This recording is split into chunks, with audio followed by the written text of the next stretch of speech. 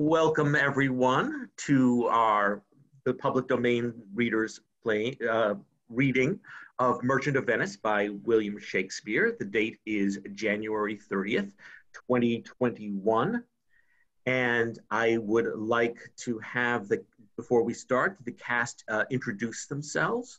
I should mention that the Public Domain Players is part of Elmwood Playhouse, and you can find us on www.elmwoodplayhouse.com. So I will just read out the names of the actors, and if you could just introduce yourself. So let's start with Robie. Hi, I'm Robie Livingstone. I'm playing Portia. Debbie? I'm Debbie Buchsbaum. I'm playing NERISSA. Donal? I'm Donal Lehane. I'm playing MOROCCO, Gobbo, and TUBAL. Charlie? I'm Charlie Scatamacchia, and I'm playing SOLANIO and ARRAGON. I should mention that I am playing Antonio, the Merchant of Venice. Aaron? I'm Aaron Newcome, and I'm playing BASSANIO. Ralph? I'm Ralph Bowers, and I'm playing Salarino, and I think you snuck in Leonardo on me. Yes, that's right. Okay. Bernie? I'm Bernie Garzia. I'm playing Gratiano. Okay. Sean? Hi, I'm Sean Coffey, and I'm playing Lorenzo. And Balthazar, I think, too. Arthur? I'm Arthur Till, and I'm playing Shylock. Pauline? I'm Pauline Quinones, and I'm playing Jessica and Salario. Sam? Hi, I'm Sam Nagan. I am playing LANCELET. Okay. And Ginny. Ginny? Okay, well. Ginny must unmute thyself. Mute myself. Thank you. I'm glad somebody spoke up. Thank you. I'm playing Ginny Borton, and I'm playing the Duke, the Messenger, and Act 2, and Stefano. And I believe that's everyone. No one I missed, right? Rich. All right. So, The Merchant of Venice, Act 1, Scene 1, enter Antonio, Salarino, and Solanio. In sooth, I know not why I am so sad. It wearies me, you say it wearies you, but how I caught it, found it, or came by it, what stuff 'tis made of, whereof it is born, I am to learn. And such a want with sadness makes of me that I have much ado to know myself. Your mind is tossing on the ocean. That's where your argosies with portly sail, like signors and rich burghers on the flood, or as it were, the pageants of the sea, do overpeer the petty traffickers that curtsy to them, do them reverence as they fly by upon their woven wings. Believe me, sir, had I such venture forth, the better part of my affections would be with my hopes abroad. I should still be plucking the grass to know where sits the wind, peering in maps for ports and piers and roads, and every object that might make me fear misfortune to my ventures, out of doubt, would make me sad. My wind cooling my broth would blow me to an egg when I thought what harm a wind too great might do at sea. I should not see the sandy hourglass run, but I should think of shallows and of flats, and see my wealthy Andrew docked in sand, veiling her high top lower than her ribs to kiss her burial. Should I go to church and see the holy edifice of those, and not bethink me straight of dangerous rocks, which touching but my gentle vessel's side would scatter all her spices on the streams, enrobe the roaring waters with my silks, and in a word, but even now worth this and now worth nothing. Shall I have this thought to think on this?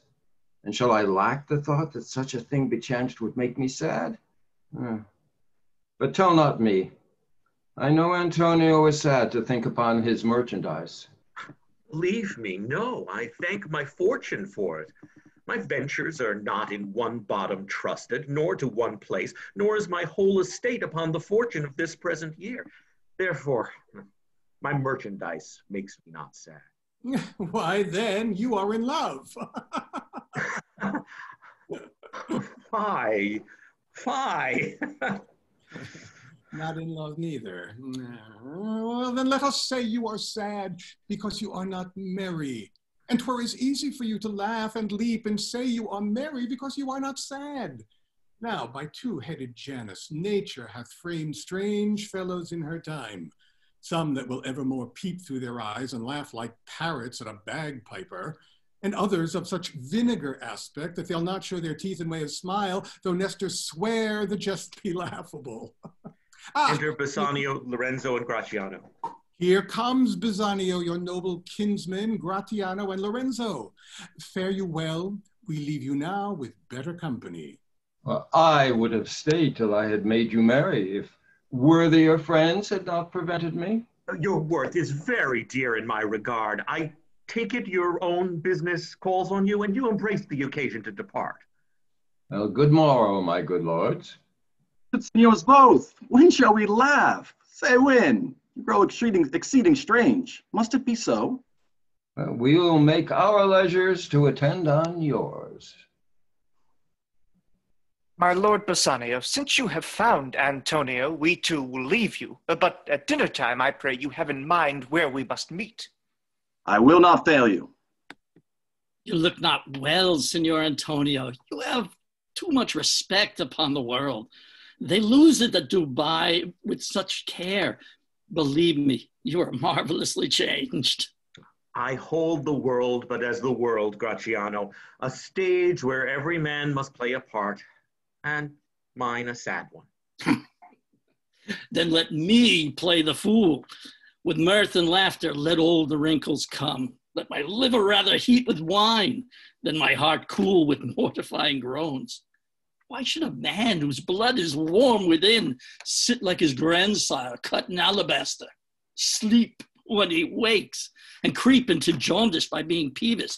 I'll tell you what, Antonio, and I love thee, 'tis my love that speaks. There are those, a sort of men whose visages do cream and mantle like a standing pond, and willful stillness entertain with purpose to be dressed in an opinion of wisdom, gravity, and profound conceit.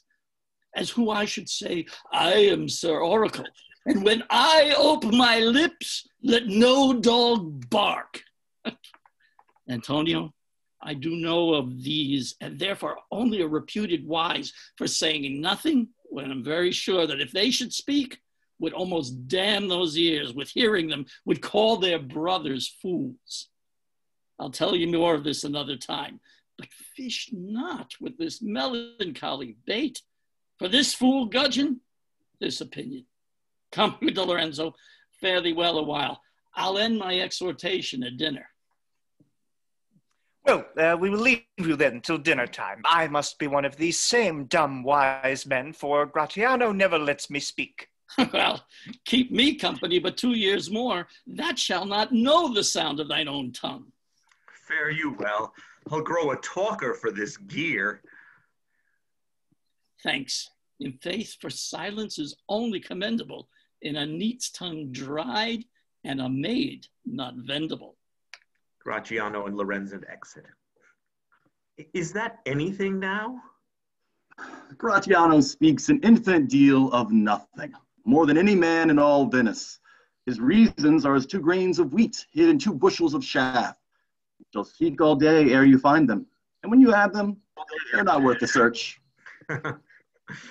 Well, tell me now, what lady is the same to whom you swore a secret pilgrimage that today you promised to tell me of?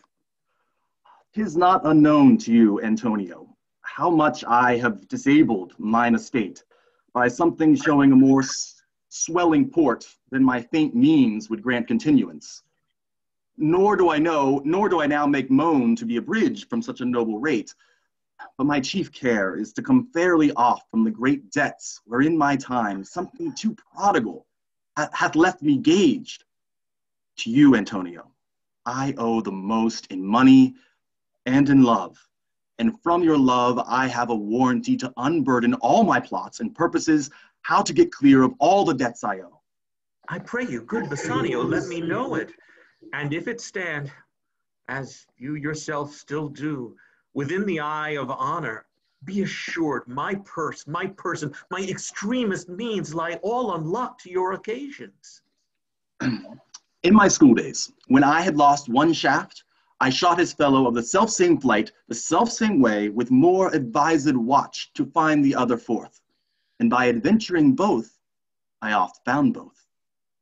I urge this childhood proof because what follows is pure innocence.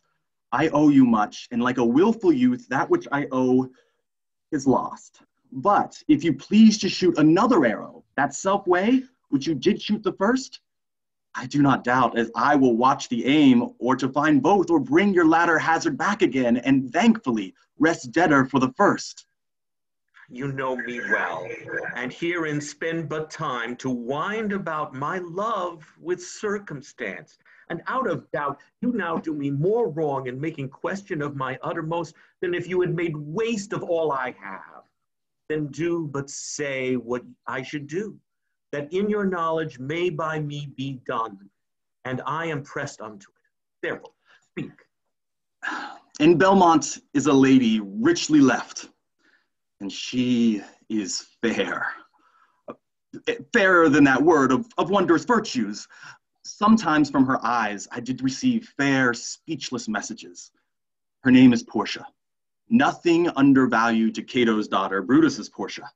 Nor is the wide world ignorant of her worth, for the four winds blow in from every coast renowned suitors, and her sunny locks hang on her temples like a golden fleece, which makes her seat of Belmont focuses strand, and many Jasons come in quest of her. Oh, my Antonio, had I but the means to hold a rival place with one of them. I have a mind presages me such thrift that I should questionless be fortunate. Thou knowest that all my fortunes are at sea. Neither have I money nor commodity to raise a present up. Therefore, go forth. Try what my credit can in Venice do. That shall be racked even to the uttermost, to furnish thee to Belmont to fair Portia. Go, presently inquire, and so will I, where money is, and I no question make to have it of my trust or for my sake. By my troth, Nerissa, my little body is a-weary of this great world. You would be, sweet madam, if your miseries were in the same abundance as your good fortunes are. And yet, for aught I see, they are as sick that surfeit with too much, as they that starve with nothing. It is no mean happiness, therefore, to be seated in the mean. Superfluity comes sooner by white hairs, but competency lives longer. Good sentences and well pronounced. They would be better if they were well followed. If to do were as easy as to know what were good to do, chapels had been churches and poor men's cottages princes' palaces. It is a good divine that follows his own instructions. I could easier teach 20 what were good to be done than to be one of the 20 to follow mine own teaching. The brain may devise laws for the blood, but a hot temper leaps o'er a cold decree, such as a hare is madness the youth, to skip o'er the meshes of good counsel the cripple. But this reasoning is not in the fashion to choose me a husband. Oh, me, the word choose. I may neither choose who I would, nor refuse who I dislike. So is the will of a living daughter curbed by the will of a dead father. Is it not hard, Nerissa, that I cannot choose one, nor refuse none? Oh, your father was ever virtuous, and holy men at their death have good inspirations. Therefore, the lottery that he hath devised in these 3 chests of gold, silver, and lead, whereof who chooses his meaning chooses you, will no doubt never be chosen by any rightly, but you who you shall rightly love. But what warmth is there in your affection towards any of these princely suitors that are already come? Oh, I pray thee, overname them, and as thou namest them, I will describe them, and according to my description, level at my affection. Well, first there is the Neapolitan prince. Aye, There's a colt indeed, for he doth nothing but talk about his horse, and he makes it a great appropriation to his own good parts that he can shoe him himself. I am much afeard, my lady, his mother played false with a smith. Then is there the County Palatine? He doth nothing but frown, as who should say, and you will not have me choose. He hears merry tales and smiles not. I fear he will prove the weeping philosopher when he grows old, being so full of unmannerly sadness in his youth. I had rather be married to a death's head with a bone in his mouth than to either of these. God defend me from these two. How say you by the French lord, Monsieur Le Bon? God made him, and therefore let him pass for a man. Oh, in truth, I know it is a sin to be a mocker, but why, he hath a horse better than the Neapolitans, a better bad habit of frowning than the Count Palatine. He is every man in no man. If a throstle sing, he falls straight a capering. He will fence with his own shadow. Oh, if I should marry him, I should marry 20 husbands. If he would despise me, I would forgive him. For if he loves me to madness, I shall never requite him. What say you then to Falconbridge, the young Baron of England? You know I say nothing to him, for he understands not me, nor I him. He hath neither Latin, French, nor Italian, and you will come into the court and swear that I have a poor pennyworth in the English. He is a proper man's picture. But alas, who can converse with a dumb show? How oddly he is suited. I think he bought his doublet in Italy, his round hose in France, his bonnet in Germany, and his behavior everywhere. What think you of the Scottish lord, his neighbor? That he hath a neighborly charity in him, for he borrowed a box of the ear of the Englishman and swore he would pay him again when he was able. I think the Frenchman became his surety and sealed under for another. How like you the young German, the Duke of Saxony's nephew? Very vilely in the morning when he is sober, and most vilely in the afternoon when he is drunk. When he is best, he is a little worse than a man, and when he is worst, he is little better than a beast. And the worst fall that ever fell, I hope I shall make shift to go without him. Well, if he should offer to choose and choose the right casket, you should refuse to perform your father's will if you should refuse to accept him. Therefore, for fear of the worst, I pray thee, set a deep glass of Rhenish wine on the contrary casket, for if the devil be within and that temptation without, I know he will choose it. I will do anything, NERISSA, ere I be married to a sponge. You need not fear, lady, the having of any of these lords. They have acquainted me with their determinations, which is indeed to return to their home and to trouble you with no more suit, unless you may be won by some other sort than your father's imposition, depending on the caskets. If I live to be as old as Sibylla, I will die as chaste as Diana, unless I be obtained by the manner of my father's will. I am glad this parcel of wooers are so reasonable, for there is not one among them but I dote on his very absence. And I pray God grant them a fair departure. Do you not remember, lady, in your father's time, a Venetian, a scholar and a soldier, that came hither in company of the Marquis of Montferrat? Yes, it was Bassanio, as I think so was he called. True, madam. He, of all the men that ever my foolish eyes looked upon, was the best deserving a fair lady. I remember him well, and I remember him worthy of thy praise. You're a serving man. How now? What news? Art thou on mute? How now? Speak up. The 4 strangers seek for you, madam, to take their leave, and there is a forerunner come from a 5th, the Prince of Morocco, who brings word the prince his master will be here tonight. If I could bid the 5th welcome with so good heart as I can bid the other 4 farewell, I should be glad of his approach. If he have the condition of a saint and the complexion of a devil, I had rather he should shrive me than wive me. Come, NERISSA, Sirrah, go before, whilst we shut the gate upon one wooer, another knocks at the door. They exit. Enter Bassanio with SHYLOCK the Jew. 3,000 ducats. Well. Aye, sir, for 3 months. For 3 months. Well. For the which, as I told you, Antonio shall be bound. Antonio shall become bound. Well. May you stead me. Will you pleasure me? Shall I know your answer? 3,000 ducats for 3 months and Antonio bound. Your answer to that? Antonio is a good man. Have you heard any imputation to the contrary? Oh, no. My meaning in saying him is a good man is to have you understand me that he is sufficient. Yet his means are in supposition. He hath an argosy bound to Tripolis, another to the Indies. I understand, moreover, upon the Rialto, he hath a third at Mexico, a fourth for England, and other ventures he hath squandered abroad. But ships are but boards, sailors but men.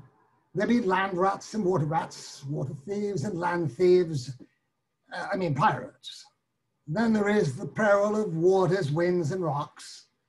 The man is, notwithstanding, sufficient. 3,000 ducats. I think I may take this bond. Be assured you may. I will be assured I may, and that I may be assured. I will bethink me. May I speak with Antonio? If it please you to dine with us. Yes, to smell pork. To eat of the habitation which your prophet the Nazarite conjured the devil into. I will buy with you, sell with you, talk with you, walk with you, and so following. But I will not eat with you, drink with you, nor pray with you. What news on the Rialto? Who is here comes? This is Antonio. This is Senor Antonio. Not like a foreign publican he looks. I hate him for he is a Christian, but more for that in low simplicity he lends out money gratis and brings down the rate of usance here with us in Venice. If I can catch him once upon the hip, I will feed fat the ancient grudge I bear him. He hates our sacred nation, and he rails, even there where merchants most do congregate, on me, my bargains, and my well-won thrift, which he calls interest. Cursed be my tribe if I forgive him. Shylock, do you hear? I am debating of my present store, and by the near guess of my memory, I cannot instantly raise up the gross of full 3,000 ducats. What of that? Tubal, a wealthy Hebrew of my tribe, will furnish me. But soft, how many months do you desire? Rest you fair, good signor. Your worship was the last man in our mouths. Shylock, albeit I'll neither lend nor borrow by taking nor by giving of excess, yet to supply the ripe wants of my friend I'll break a custom. Is he yet possessed of how much you would? Aye, 3,000 ducats. And for 3 months? I had forgot. 3 months. You told me so. Well then, your bond. And let me see. But hear you. Methought you said you neither lend nor borrow upon advantage. I do never use it.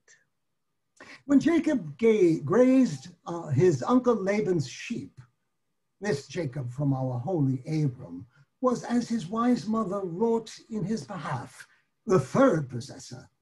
Aye, he was the third. And what of him? Did he take interest? No, not take interest, not, as you would say, directly interest. Look what Jacob did. When Laban and himself were compromised, that all the Englings, which were streaked and pied, should fall as Jacob's hire. The ewes being rank in end of autumn, turned to the rams.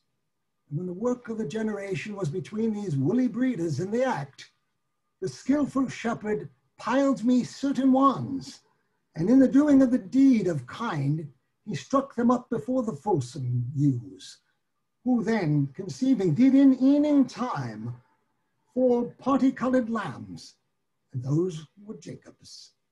This was a way to thrive, and he was blessed. And thrift is blessing if men steal it not. This was a venture, sir, that Jacob served for, a thing not in his power to bring to pass, but swayed and fashioned by the hand of heaven. Was this inserted to make interest good, or is your gold and silver used in rands? I cannot tell. I make it breed as fast. But note me, Signor. Mark you this, Bassanio. This devil can cite scripture for his purpose. An evil soul producing holy witnesses like a villain with a smiling cheek, a goodly apple rotten in the heart. Oh, what a goodly outside falsehood hath. 3,000 ducats. 'Tis a good round sum. 3 months from 12.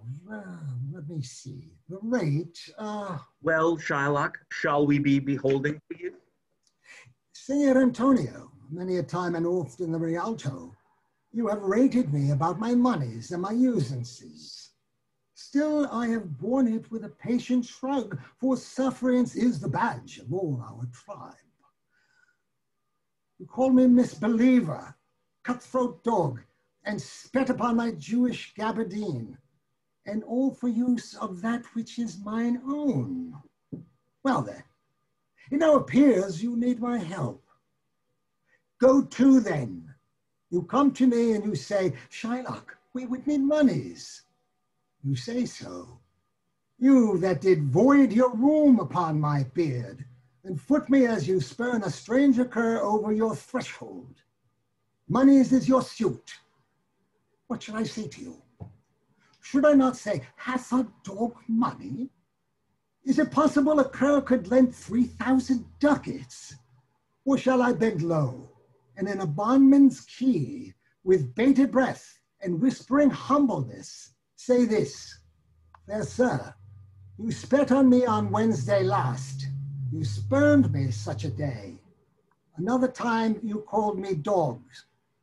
And for these courtesies, I'll lend you thus monies. I am as like to call thee so again, to spet on thee again, to spurn thee too. If thou wilt lend this money, lend it not as to thy friends, for when did friendship take a breed for barren metal of his friend? But lend it rather as to thine enemy, who, if he break, thou mayest with better face exact the penalty. Why, look you how you storm. I would be friends with you and have your love. Forget the shames that you have stained me with. Supply your present wants, and take no doit of usance for my monies, and you'll hear not me. It's just a kind offer I send you. This were a kindness. This kindness will I show. Go with me to a notary.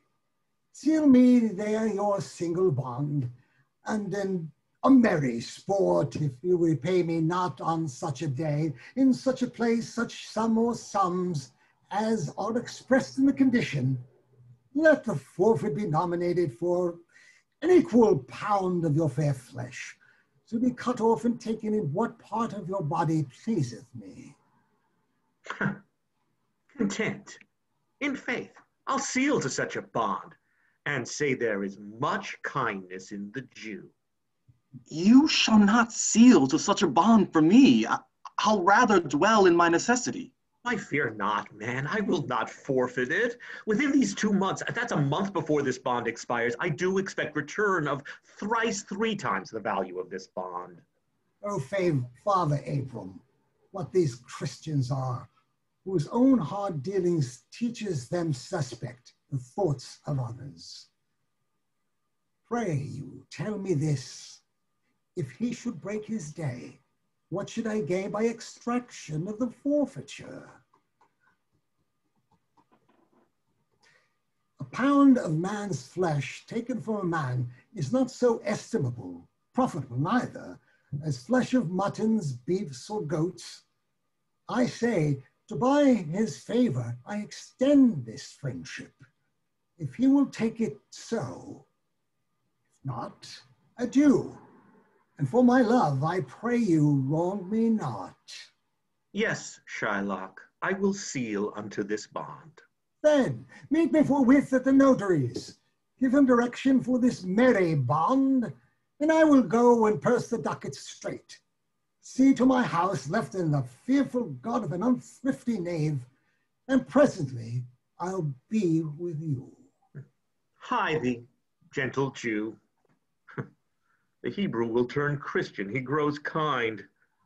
I like not fair terms and a villain's mind. Come on, in this there can be no dismay. My ships come home a month before the day they exit.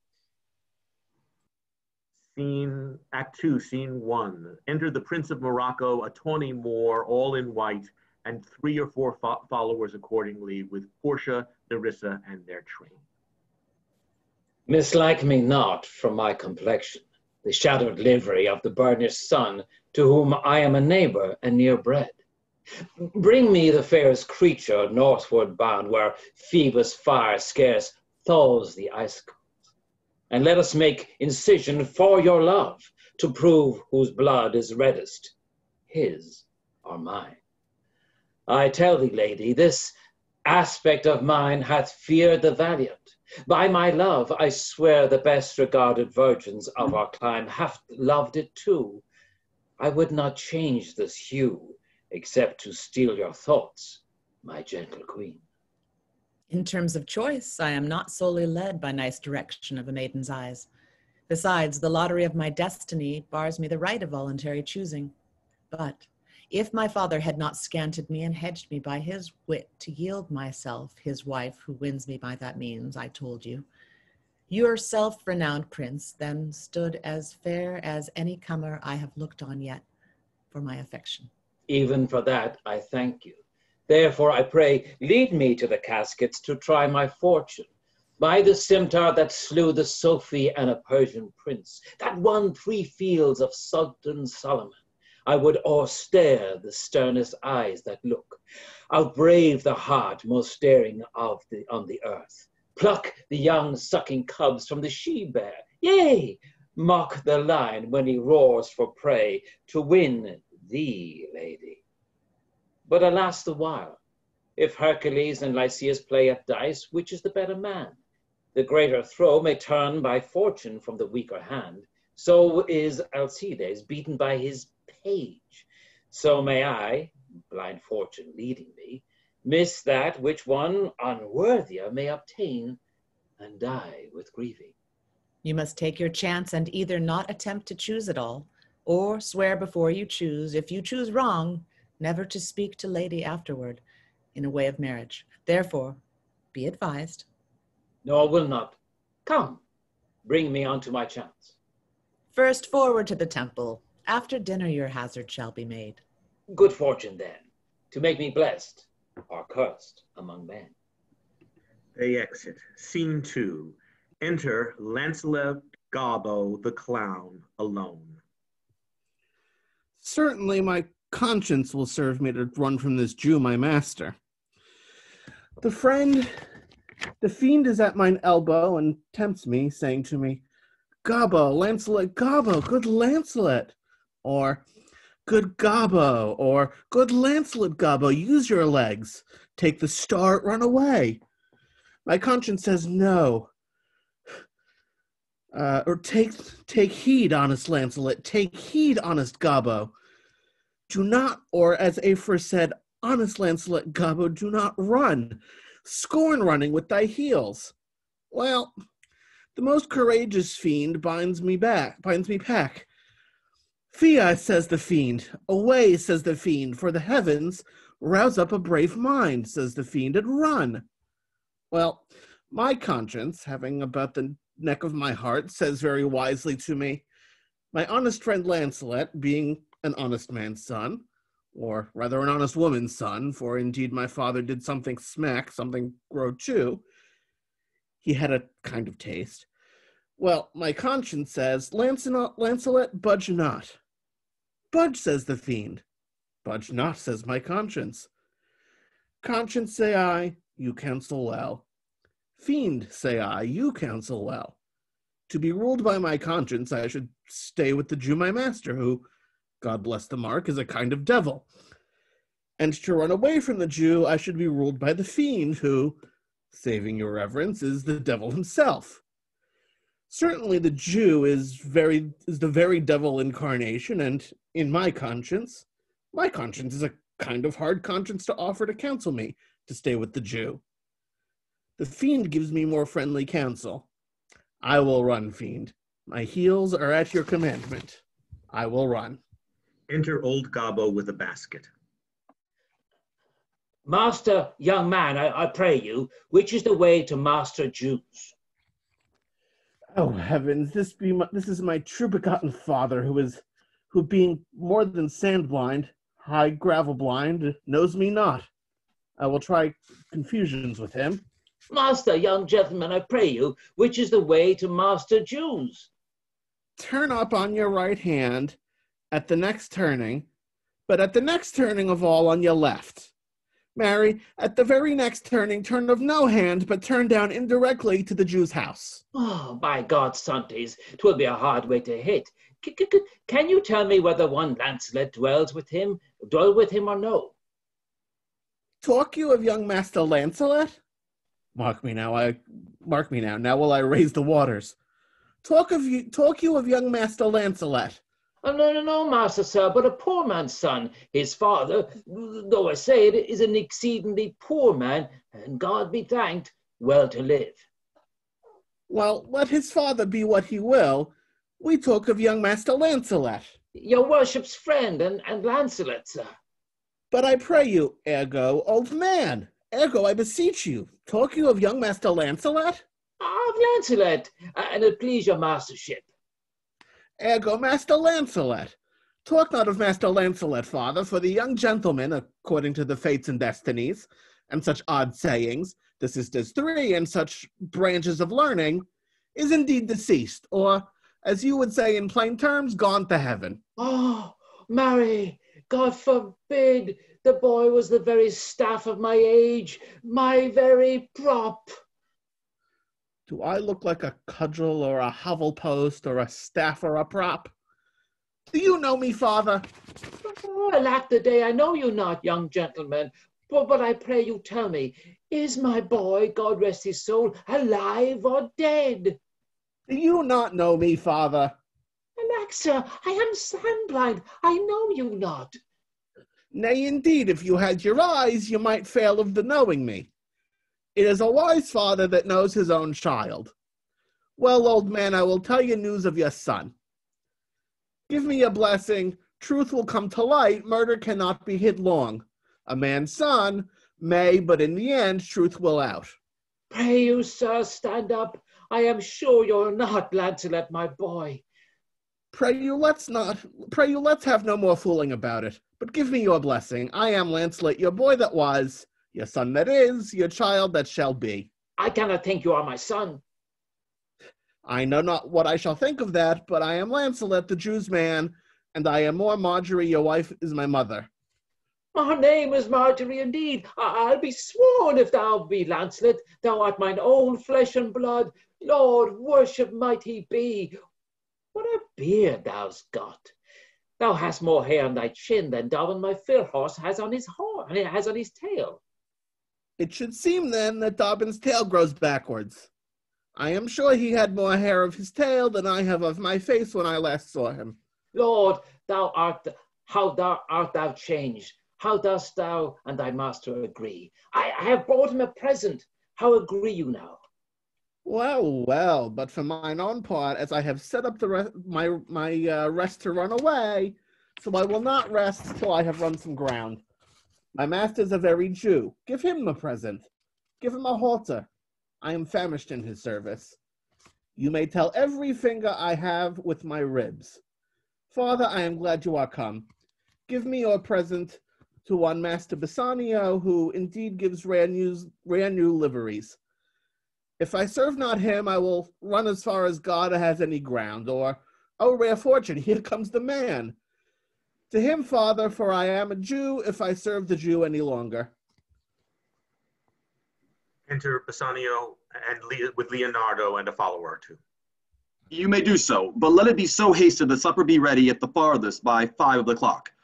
See these letters delivered, put deliveries to making, and desire Gratiano to come anon to my lodging.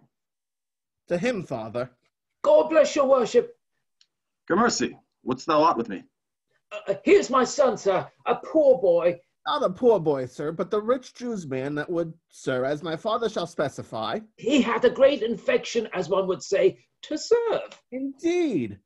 The short and the long is, I serve the Jew, and have a desire, as my father shall specify. His master and he, serving your worship's reverence, are scarce cater cousins. To be brief, the very truth is, that the Jew, having done me wrong, doth cause me, as my father, being, I hope, an old man, shall fruitify unto you. I have a dish of doves that I would bestow upon thy worship, and my suit is... In very brief, the suit is impertinent to myself, as your worship shall know by this honest old man. And though I say it, though old man yet poor man my father... One speak for both. What would you? Serve you, sir. This is the very defect of the matter, sir. I know thee well. Thou hast obtained thy suit. SHYLOCK thy master spoke with me this day, and hath preferred thee, if it be preferment to leave a rich Jew's service to become the follower of so poor a gentleman. The old proverb is very well potted between my master SHYLOCK and you, sir. You have the grace of God, sir, and he hath enough. Thou speakest well. Go, father, with thy son. Take leave of thy old master, and inquire my lodging out. Give him a livery more guarded than his fellows. See it done. Father, in. I cannot get a service now. I have ne'er a tongue in my head. Well, if any man in Italy have a fairer table which doth offer to swear upon a book, I shall have good fortune go to. Here's a simple line of life. He has a small trifle of wives, alas, 15 wives is nothing, 11 widows and 9 maids is a simple coming in for one man. And then to escape drowning thrice, and to be in peril of my life with the edge of a feather bed. Here are simple scrapes. Well, if fortune be a woman, she's a good wench for this gear. Father, come, I'll take my leave of the Jew in the twinkling. LANCELET and old Gobbo exit. I pray thee, good Leonardo, think on this. These things being bought and orderly bestowed, return in haste, for I do feast tonight, my best esteemed acquaintance. I thee, go. My best endeavors shall be done herein. Enter GRATIANO. Where's your master? Yonder, sir, he walks. Leonardo exits. Signor Bassiano. GRATIANO! I have suit to you. You have obtained it. You must not deny me. I must go with you to Belmont. Why then you must. But hear thee, GRATIANO, thou art too wild, too rude and bold of voice. Parts that become thee haply enough, and in such eyes as ours appear not faults. But where thou art not known, why, there they show something too liberal. Pray thee, take pain to allay with some cold drops of modesty thy skipping spirit, lest through thy wild behavior I be misconstrued in the place I go to, and lose my hopes. Signor Bassiano, hear me. If I do not put on a sober habit, talk with respect, and swear, but now and then, wear prayer books in my pocket, look demurely, say more while grace is saying, hood mine eyes with my hat, sigh and say, Amen. Use all the observance of civility like one well studied in a sad ostent to please his grandmarm, and never trust me more. Well, we shall see your bearing.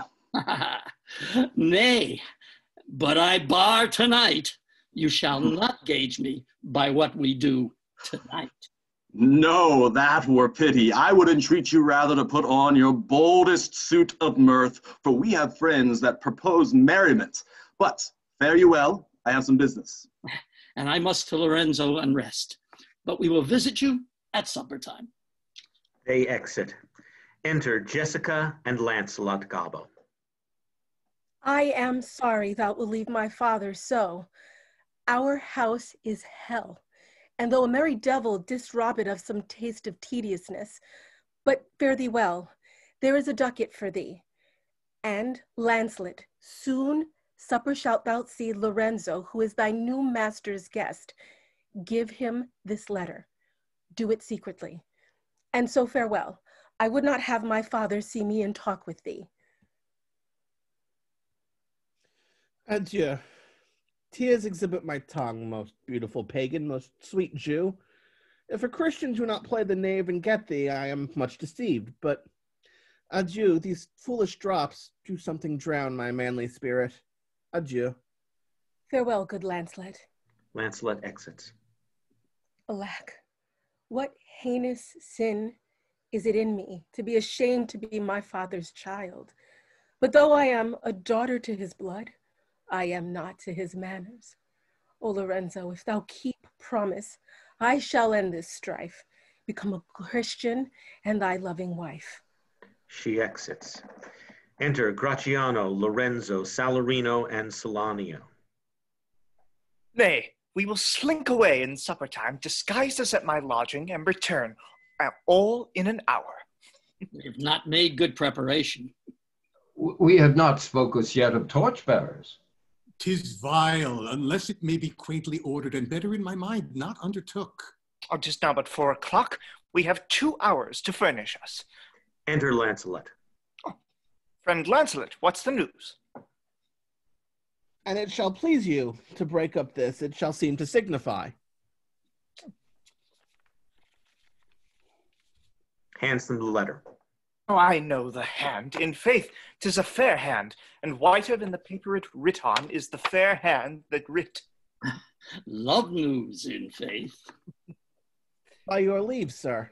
Whither goest thou? Marry, sir, to bid my old master the Jew to sup tonight with my new master the Christian. Hold, here, take this.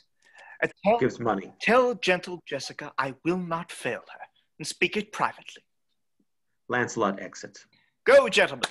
Will you prepare you for this masque tonight? I am provided for a torchbearer. I marry, I'll be all about it straight. And so will I. Meet me and Gratiano at Gratiano's lodging some hour hence. 'Tis good we do so. Salarino and SOLANIO exit. Was that not that letter from fair Jessica? Oh, I must needs tell thee all. She hath directed how I shall take her from her father's house, what gold and jewels she is furnished with, what page's suit she hath in readiness. If ere the Jew her father come to heaven, it will be for his gentle daughter's sake. And never dare misfortune cross her foot, unless she do it under this excuse, that she is issued to a faithless Jew. Oh, come, go with me. Peruse this as thou goest.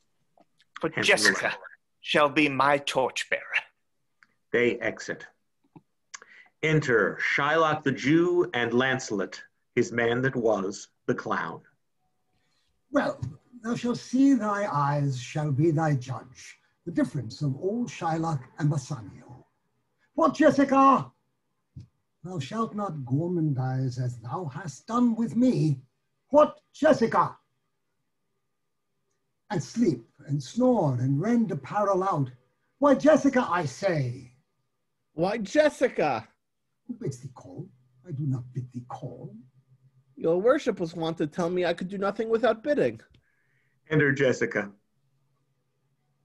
Call you? What is your will? I am bid forth to supper, Jessica. There are my keys, but wherefore should I go? I am not bid for love, they flatter me. But yet I'll go in hate to feed upon the prodigal Christian. Jessica, my girl, look to my house. I am right loath to go. There is some ill brooding towards my rest, for I did dream of money bags tonight. I beseech you, sir, go. My young master doth expect your reproach. So do I his. And they have conspired together.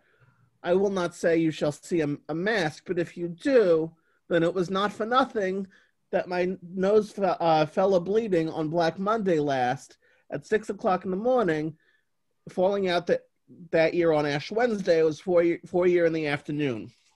What are these masks? Here you meet, Jessica. Lock up my doors, and when you hear the drum and the vile squealing of the wry-necked fife, clamber not up to the casements then, nor thrust your head into the public street to gaze on Christian fools with varnished faces, but stop my house's ears, I mean my casements. Let not the sound of shallow foppery enter my sober house. By Jacob's staff, I swear, I have no mind of feasting forth tonight. But I will go. Go you before me, sirrah. Say I will come. I will go before you, sir. Mistress, look out at a window for all this. There will come a Christian by. Will be worth a Jewess's eye. LANCELET exits. What says that fool of Hagar's offspring, ha? His words were, farewell, mistress, nothing else. The patch is kind enough, but a huge feeder, snailed slow in profit, and he sleeps by day more than the wildcat. Drones hive not with me, therefore I part with him, and part with him to one that would have him help to waste his borrowed purse. Well, Jessica, go in. Perhaps I will return immediately. Do as I bid you. Shut doors after me. Fast find, a proverb never stale in thrifty mind. He exits. Farewell. And if my fortune be not crossed, I have a father, you a daughter lost. She exits. Scene 6. Enter the maskers, Gratiano and Salarino. This is the penthouse under which Lorenzo desired us to make a stand. His hour is almost past. And it's a marvel he outdwells this hour, for lovers ever run before the clock. Oh, 10 times faster. Venus's pigeons fly to seal love's bonds new made than they are to oblige to keep faith unforfeited. That ever holds. Who riseth from a feast that keen appetite at when he sits down? Where's the horse that doth untread again his tedious measures with the unbated fire that he did pace them first? All things that are with more spirit chaste than enjoyed. How like a younger or a prodigal that scarf bark puts from her native bay, hugged and embraced by the strumpet wind. How like the prodigal doth she return, with over-weathered ribs and ragged sails, lean, rent, and beggared by the strumpet wind.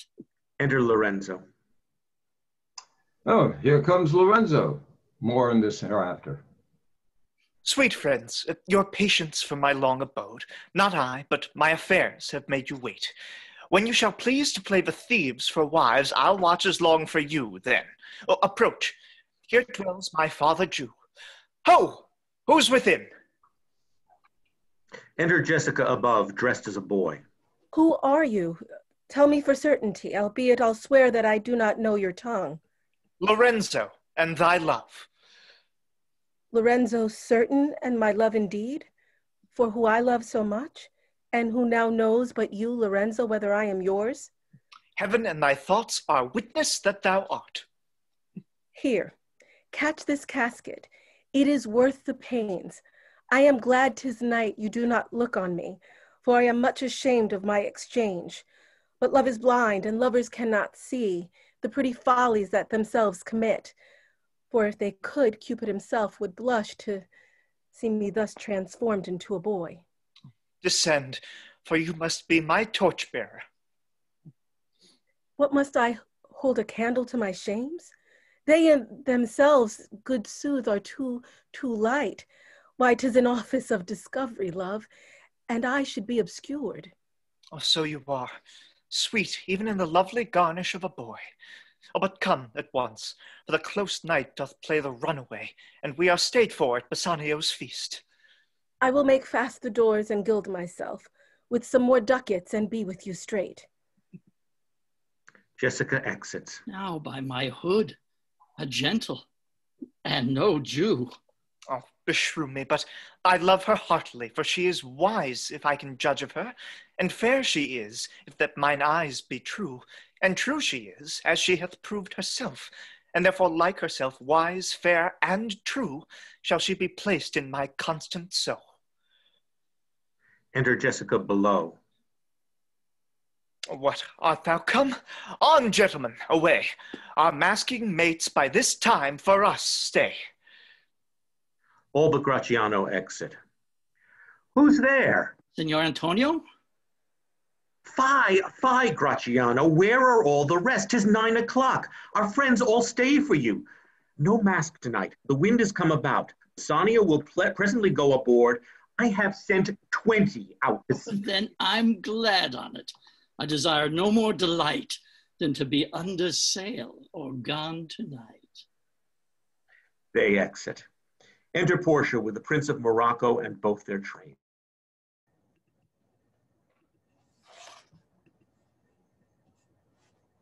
Go draw aside the curtains and discover the several caskets to this noble prince. Now make your choice. This first of gold, who with this inscription bears, who chooseth me shall gain many men, what many men desire.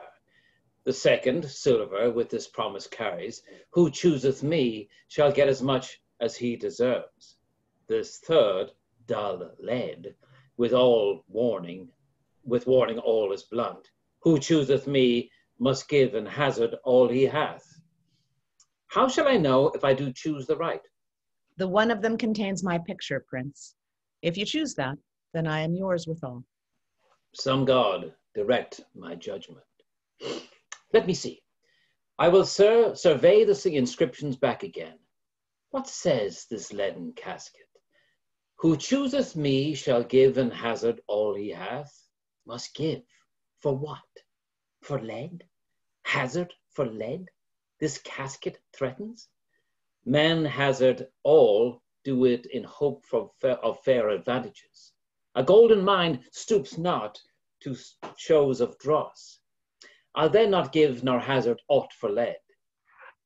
What says the silver which with her virgin hue? Who chooseth me shall get as much as he deserves. As much as he deserves. Pause there, Morocco, and weigh thy value with an even hand. If thou best rated by thy estimation, thou dost deserve enough, and yet enough may not exceed as far as to the lady. And yet to be afeard of my own deserving were but a weak disabling of myself, as much as I deserve. Why? That's the lady. I do in birth deserve her, and in fortunes, in graces, and in qualities of breeding, but more than these, in love, I do deserve. What if I strayed no further, but chose here? Let's once more this saying engraved in gold. Who chooseth me shall gain what many men desire. Why, that's the lady. All the world desires her. From the four corners of the earth they come to kiss this shrine, this mortal breathing saint. The Hycean deserts and the vastly wilds of wide Arabia are as thoroughfares now for princes to come to view fair Portia. The watery kingdom, whose ambitious head spits in the face of heaven, is no bar to stop the foreign spirits, but they come as o'er brook to see fair Portia. One of these contains her heavenly picture. It's like that lead contains her. 'Twere damnation to think so base a thought. It were too gross to rib her cerecloth in this obscure grave. Or shall I think in silver she's immured, being 10 times undervalued to tried gold? Oh, sinful thought.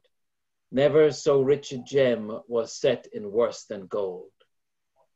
They have in England a coin that bears the figure of an angel stamped in gold, that's encephalured upon. But here an angel in a golden bed lies all within. Deliver me the key. Here do I choose and thrive as I may. There, take it, Prince. And if my form lie there, then I am yours. Oh, hell. Morocco opens the gold casket. Oh, hell. What have we here? A carrion death within whose empty eye there is a written scroll. I'll read the writing. All that glisters is not gold. Often have you heard this told. Many a man his life hath sold, but my outside to behold. Gilded tombs do worms enfold. Had you been as wise as bold, young in limbs, in judgment old, your answer had not been enscrolled. Fare thee well, thy suit is cold.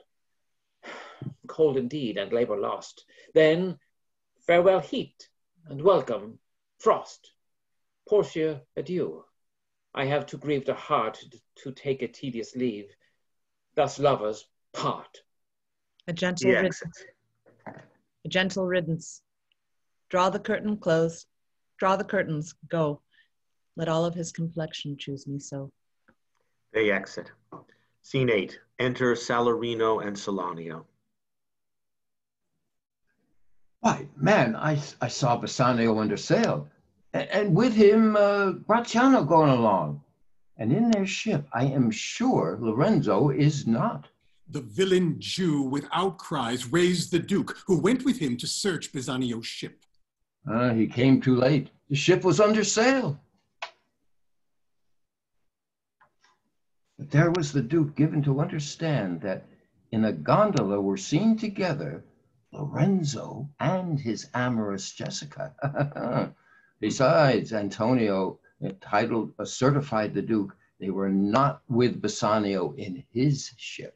I never heard a passion so confused, so strange, outrageous, and so variable as the Jew dog did utter in the streets. Oh, my daughter, oh, my ducats. Oh, my daughter fled with a Christian. Oh, my Christian ducats. Justice, the law, my ducats. And my daughter, a sealed bag, 2 sealed bags of ducats, of double ducats, stolen from me by my daughter. And jewels, 2 stones, 2 rich and precious stones, stolen by my daughter. Justice, find the girl. She hath the stones upon her, and the ducats. Why, all the boys in Venice follow him, crying, his stones, his daughter, and his ducats.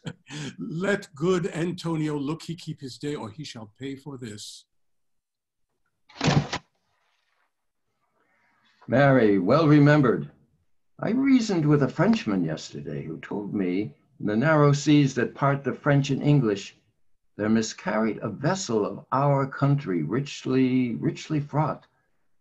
I thought upon Antonio when he told me, I wished in silence it were not his. You were best to tell Antonio what you hear, yet do not suddenly, for it may grieve him. A kinder gentleman treads not the earth. I saw Bassanio and Antonio part. Bassanio told him he would make some speed of his return. He answered, do not so. Slubber not business for my sake, Bassanio, but stay the very riping of the time. And for the Jew's bond which he hath of me, let it not enter in your mind of love. Be merry, and employ your chiefest thoughts to courtship and such fair ostents of love as shall conveniently become you there.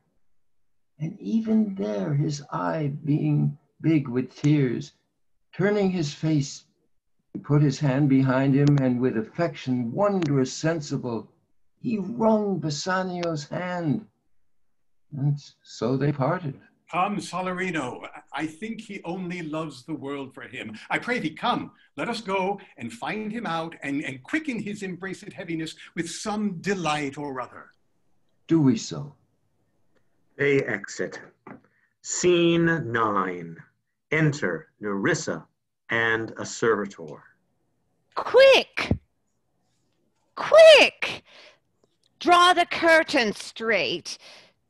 The Prince of Aragon has ta'en his oath and comes to his election presently.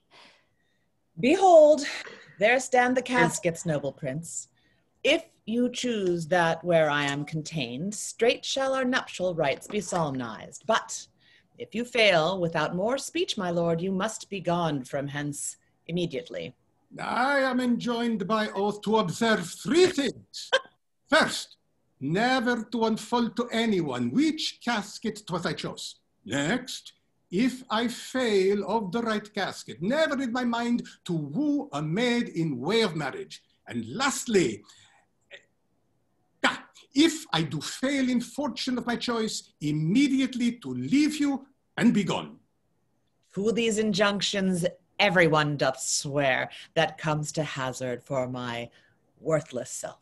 And so I have addressed me. Fortune now to my heart's hope. Gold, silver, and base lead. Who chooseth me must give and hazard all he hath. You shall look fairer ere I give or hazard. Now what says the golden chest? Let me see. Who chooseth me shall gain what many men desire. What many men desire. That many may be meant by the fool multitude that choose by show, not learning more than the fond eye doth teach, which pries not into the interior, but like the mart that builds in the weather on the outward wall, even in the force and rod of casualty. I will not choose what many men desire, but because I will not jump with common spirits and rank me with the barbarous multitudes. Why then to thee, thou silver treasure house, tell me once more what title thou dost bear. Who chooseth me shall get as much as he deserves. And well said too, for who shall go about to cozen fortune and be honorable without the stamp of merit? Let none presume to wear an undeserved dignity. Oh, that estates, degrees, and offices were not derived corruptly, and that clear honor were purchased by the merit of the wearer. How many men should cover that stand bare? How many be commanded that command? And how much low peasantry would then be gleaned from the true honored seed of honor? And how much honor picked from the chaff and ruin of the times to be new varnished? Well, but to my choice. Who chooseth me shall get as much as he deserves. I will assume desert. Give me the key for this. He is given a key. And instantly unlock my fortunes here. He opens the silver casket. Too long a pause for that which you find there. What's here? The portrait of a blinking idiot presenting me with a schedule. I will read it. Oh, how much unlike thou art to Portia, how much unlike my hopes and my deservings. Who chooseth me shall have as much as he deserves. Did I deserve no more than a fool's head? Is that my prize? Are my deserts no better? To offend and judge are distinct offices and of opposed natures. What's here? The fire 7 times tried this, 7 times tried that justice is, that it never choose amiss. Some there be that shadows kiss, such have but a shadow's bliss. There be fools alive, I wis, silver or so that this, take what wife you will to bed, I will ever be your head. So be gone, you are sped.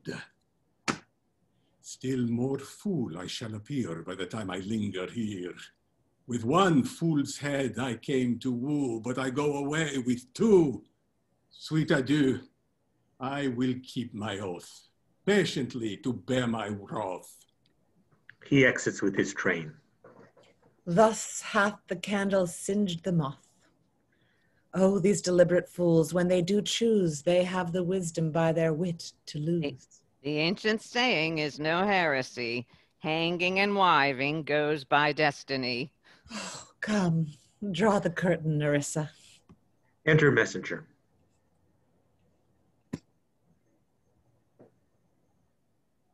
Ginny? Where is my lady? Here. Oh. What would my lord? Young madam, there is alighted at your gate a young Venetian, one that comes before to signify the approaching of his lord, from whom he bringeth sensible regreets, to wit, besides commends and courteous breaths, gifts of rich value. Yet I have not seen so likely an ambassador of love. A day in April never came so sweet to show how costly summer was at hand, as this poor spur comes before his lord. No more, I pray thee. I am half afeard thou wilt say anon he is some kin to thee. Thou spent such high day wit in praising him. Come, come, Nerissa, for I long to see quick Cupid's post that comes so mannerly. Bassanio, Lord love, if thy will it be. They exit. Act 3, Scene 1. Enter Solanio and Salarino. Now, what news on the Rialto? Why, yet it lives there unchecked that Antonio hath a ship of rich lading wracked on the narrow seas. The Goodwins, I think they call the place. A very dangerous flat and fatal, where the carcasses of many a tall ship lie buried, as they say, if my gossip report be an honest woman of her word. I would she were as lying a gossip in that as ever kidnapped Ginger, or made her neighbors believe she wept for the death of a third husband. But it is true, without any slips of prolixity or crossing the plain highway of talk, that the good Antonio, the honest Antonio, oh, that I had a title good enough to keep his name company. Come, the full stop. What sayest thou? Why, the end is he has lost his ship. I would it might prove the end of his losses. Let me say amen betimes, lest the devil cross my prayer, for here he comes in the likeness of a Jew. How now, Shylock, what news among the merchants? You knew none so well as you, of my daughter's flight. That's certain. I, for my part, knew the tailor that made the wings she flew withal. And Shylock, for his own part, knew the bird was fledge, and then it was the complexion of them all to leave the dam. Is damn for it. She is, that is certain, if the devil may be her judge. Mine own flesh and blood to rebel. Out upon it, old carrion, rebels at these years? I say my daughter is my flesh and my blood. There is more difference between thy flesh and hers than between jet and ivory. More between your bloods than there is between red wine and Rhenish. But tell us, do you hear whether Antonio have had any loss at sea or no? There, I have another bad match. A bankrout, a prodigal, who dare scarce show his head on the Rialto, a beggar that was used to come so smug upon the mullet. Let him look to his bond. He was wont to call me usurer. Let him look to his bond. He was wont to lend money for Christians' currency. Let him look to his bond.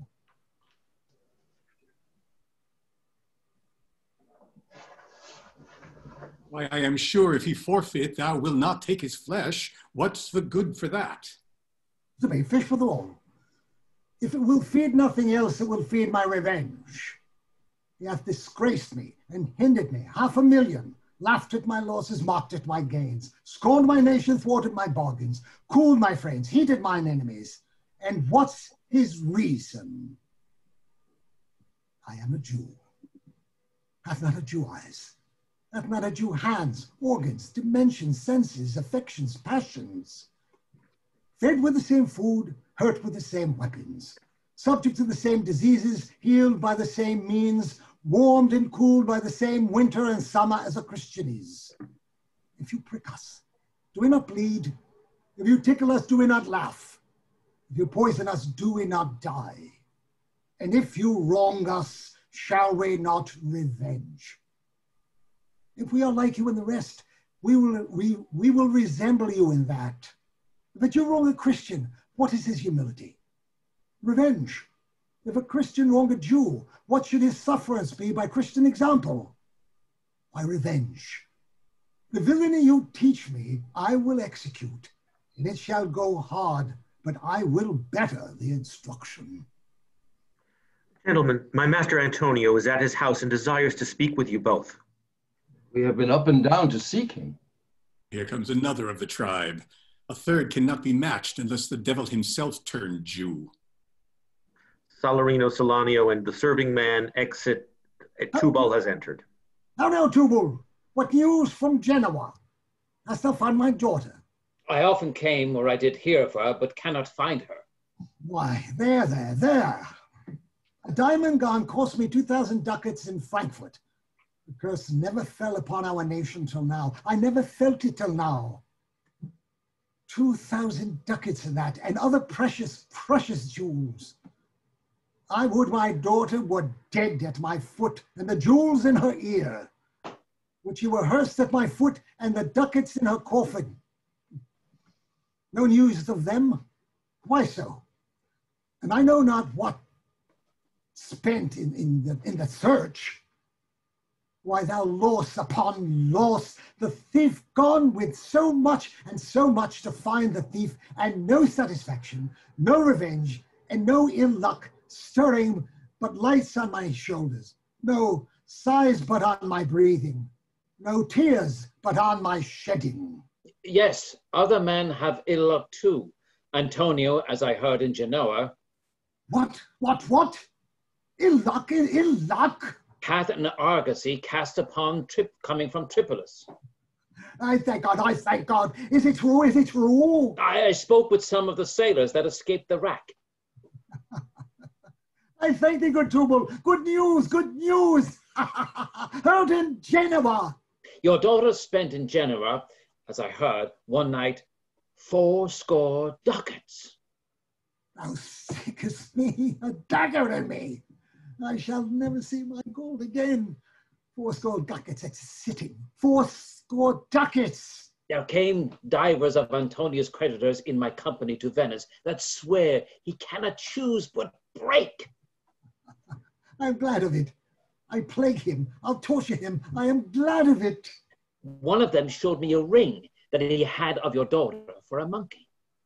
Out upon her. Thou tortures me, Tubal. It was my turquoise. I had it of Leia when I was a bachelor. I would not have given it for a wilderness of monkeys. But Antonio is certainly undone. Nay, that's true. That's very true. Go to fee me an officer. Bespeak him a fortnight before. I will have the heart of him if he forfeit. For were he out of Venice, I can make what merchandise I will. Go, Tubal, and meet me at our synagogue. Go, good Tubal, at our synagogue. Tubal. They exit. I pray you, tarry, pause a day or two before you hazard. For in choosing wrong, I lose your company. Therefore, forbear a while. There's something tells me, but it's not love. I would not lose you, and you know yourself hate counsels not in such a quality. But lest you should not understand me well, and yet a maiden hath no tongue but thought, I would detain you here some month or two before you venture for me. I could teach you how to choose right, but then I am forsworn, so will I never be. So may you miss me. But if you do, you'll make me wish a sin that I had been forsworn. Beshrew your eyes. They have overlooked me and divided me. One half of me is yours, the other half yours, mine own, I would say, but if mine, then yours, so all yours. These naughty times put bars between the owners and their rights. And so, though yours, not yours, prove it so. Let fortune go to hell for it, not I. I speak too long, but 'tis to piece the time, to etch it and draw it out in length, to stay you from election. Let me choose, for as I am, I live upon the rack. Upon the rack, Bassanio? Then confess what treason there is mingled with your love. None but that ugly treason of mistrust, which makes me fear the enjoying of my love.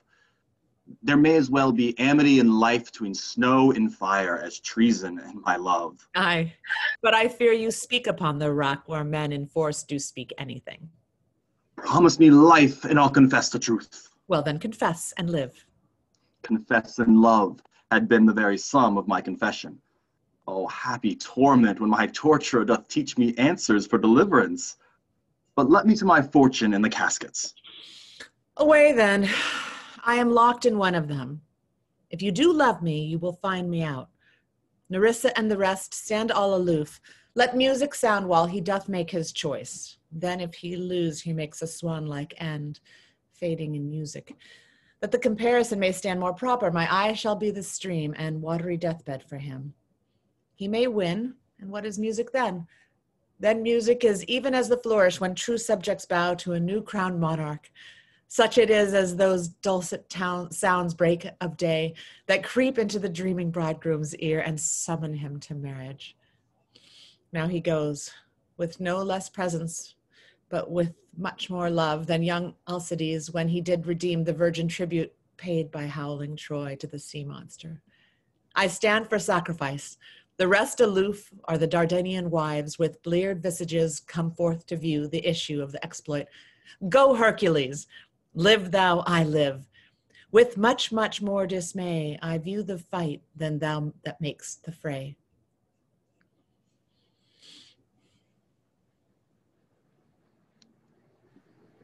A song whilst Bassanio comments on the caskets to himself.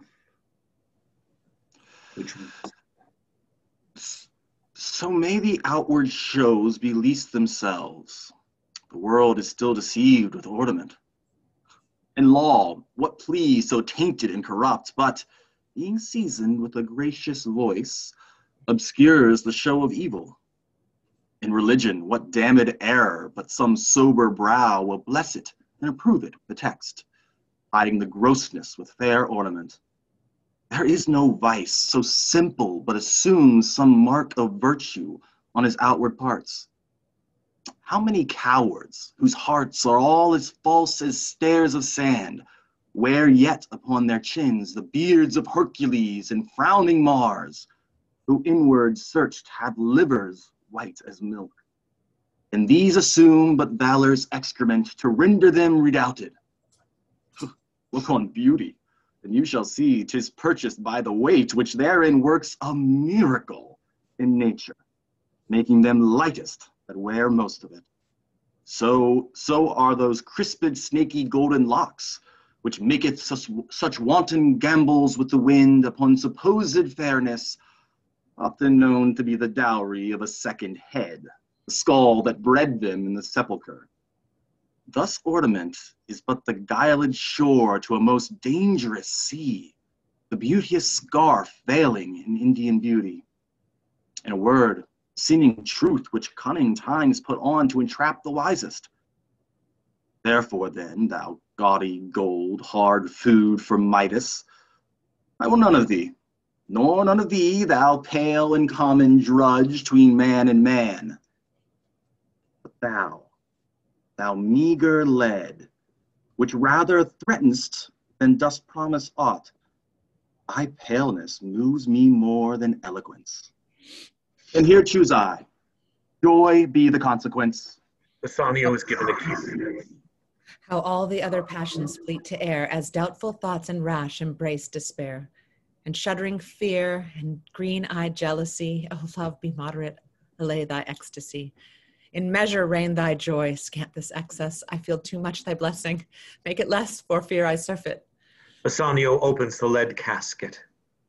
What find I here? Fair Portia's counterfeit? What demigod hath come so near creation? Move these eyes? Or whether, riding on the balls of mine, seem they in motion? Here are severed lips parted with sugar breath. So sweet a bar should sunder such sweet friends. Here in her hairs the painter plays the spider, and hath woven a golden mesh to entrap the hearts of men faster than gnats in cobwebs. But her eyes, how could he see to do them? Having made one, methinks it should have power to steal both his and leave itself unfinished. Yet look how far the substance of my praise doth wrong this shadow in underprizing it. So far this shadow doth limp behind the substance. Here's the scroll, the continent and summary of my fortune. You that choose not by the view, chance as fair and choose as true. Since this fortune falls to you, be content and seek no new. If you be well pleased with this and hold your fortune for your bliss, turn you where your lady is and claim her with a loving kiss. A gentle scroll. Fair lady, by your leave, I come by note to give and to receive. Like one of two contending in a prize that thinks he hath done well in people's eyes, hearing applause and universal shout, giddy in spirit, still gazing in a doubt whether those peals of praise be his or no. So thrice, fair lady, stand I even so, as doubtful whether what I see be true, until confirmed, signed, ratified by you. You see me, Lord Bassanio, where I stand, such as I am, though for myself alone I would not be ambitious in my wish to wish myself much better, yet for you I would be troubled 20 times myself, 1,000 times more fair, 10,000 times more rich, that only to stand that high in your account I might in virtues, beauties, livings, friends exceed amount. But the full sum of me is some of something which to term gross is an unlessoned girl, unschooled, unpracticed. Happy in this, she is not yet so old, but she may learn. Happier than this, she is not bred so dull, but she can learn.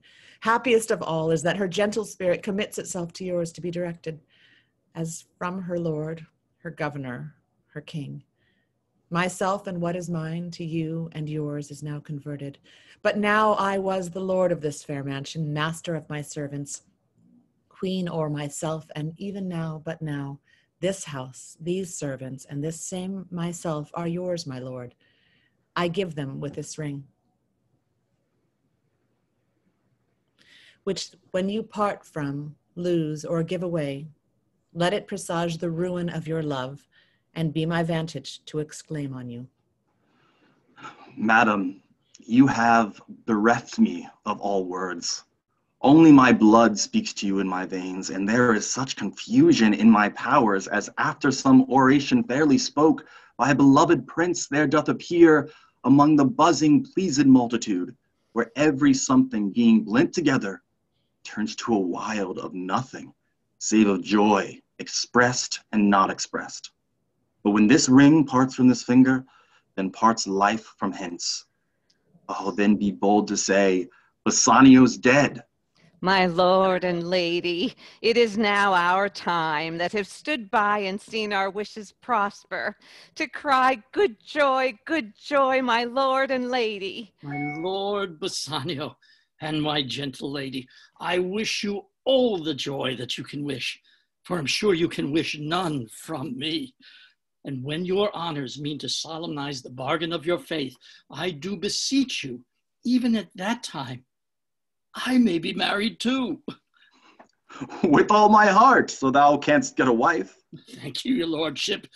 You have got me one. My eyes, my lord, can look as swift as yours. You saw the mistress. I beheld the maid. You loved. I loved. For intermission no more pertains me, my lord, than you. Your fortune stood upon the caskets there, and so did mine too, as the matter falls. For wooing here until I sweat again, and swearing till my very roof was dry with oaths of love. At last, and if promise last, I got a promise that this fair one here, to have her love, provided that your fortune achieved her mistress. Is this true, NERISSA? Madam, it is. So you stand pleased with all. And do you, Gratiano, mean good faith? Yes, faith, my lord. Our feast shall be much honored in your marriage. We'll play with them the first boy for 1,000 ducats. What, and stake down? No, shall we never win at that sport, and stake down. Enter Lorenzo, Jessica, and Salario, a messenger from Venice. Gratiano, that's your line. Yes. But who comes here? Lorenzo and his infidel? What? And my old Venetian friend, Salario. Lorenzo and Salario, welcome hither. If that the youth of my new interest here have power to bid you welcome, by your leave, I bid my very friends and countrymen, sweet Portia, welcome. So do I, my lord. They are entirely welcome. I thank your honor. For my part, my lord, my purpose was not to have seen you here, but meeting with Salario by the way, he didn't treat me past all saying nay to come with him along. I did, my lord, and I have reason for it. Signor Antonio commends him to you. Ere I ope this letter, I pray you tell me how my good friend doth. Not sick, my lord, unless it be in mind, nor well unless in mind. His letter there will show you his estate. Bassanio opens the letter. Nerissa, cheer yon stranger, bid her welcome. Your hand, Salario. What's the news from Venice? How doth that royal merchant, good Antonio? I know he'll be glad of our success. We are Jasons. We have won the fleece. I would you had won the fleece that he hath lost. There are some shrewd contents in yon same paper that steals the color from Bassanio's cheek. Some dear friend dead, else nothing in the world could turn so much the constitution of any man. What, worse and worse? With leave, Bassanio, I am half yourself, and I must freely have the half of anything that this same paper brings you. Sweet Portia, here are a few of the unpleasantest words that ever blotted paper. Gentle lady, when I did first impart my love to you, I freely told you all the wealth I had ran in my veins. I was a gentleman, and then I told you true. And yet, dear lady, rating myself at nothing, you shall see how much I was a braggart. When I told you my state was nothing, I should then have told you that I was worse than nothing. For indeed, I have engaged myself to a dear friend, engaged my friend to his mere enemy to feed my means. Here is a letter, lady, the paper as the body of my friend, and every word in it a gaping wound issuing lifeblood. But is it true, Salario? Hath all his ventures failed? What, not one hit? From Tripolis, from Mexico and England, from Lisbon, Barbary, and India, and not one vessel escaped the dreadful touch of merchant-marring rocks? Not one, my lord. Besides, if he had money to discharge the Jew, he would not take it. Never did I know a creature that did not bear the shape of a man, so keen and greedy to confound a man. He plies the Duke at morning and at night, and doth impeach the freedom of the state.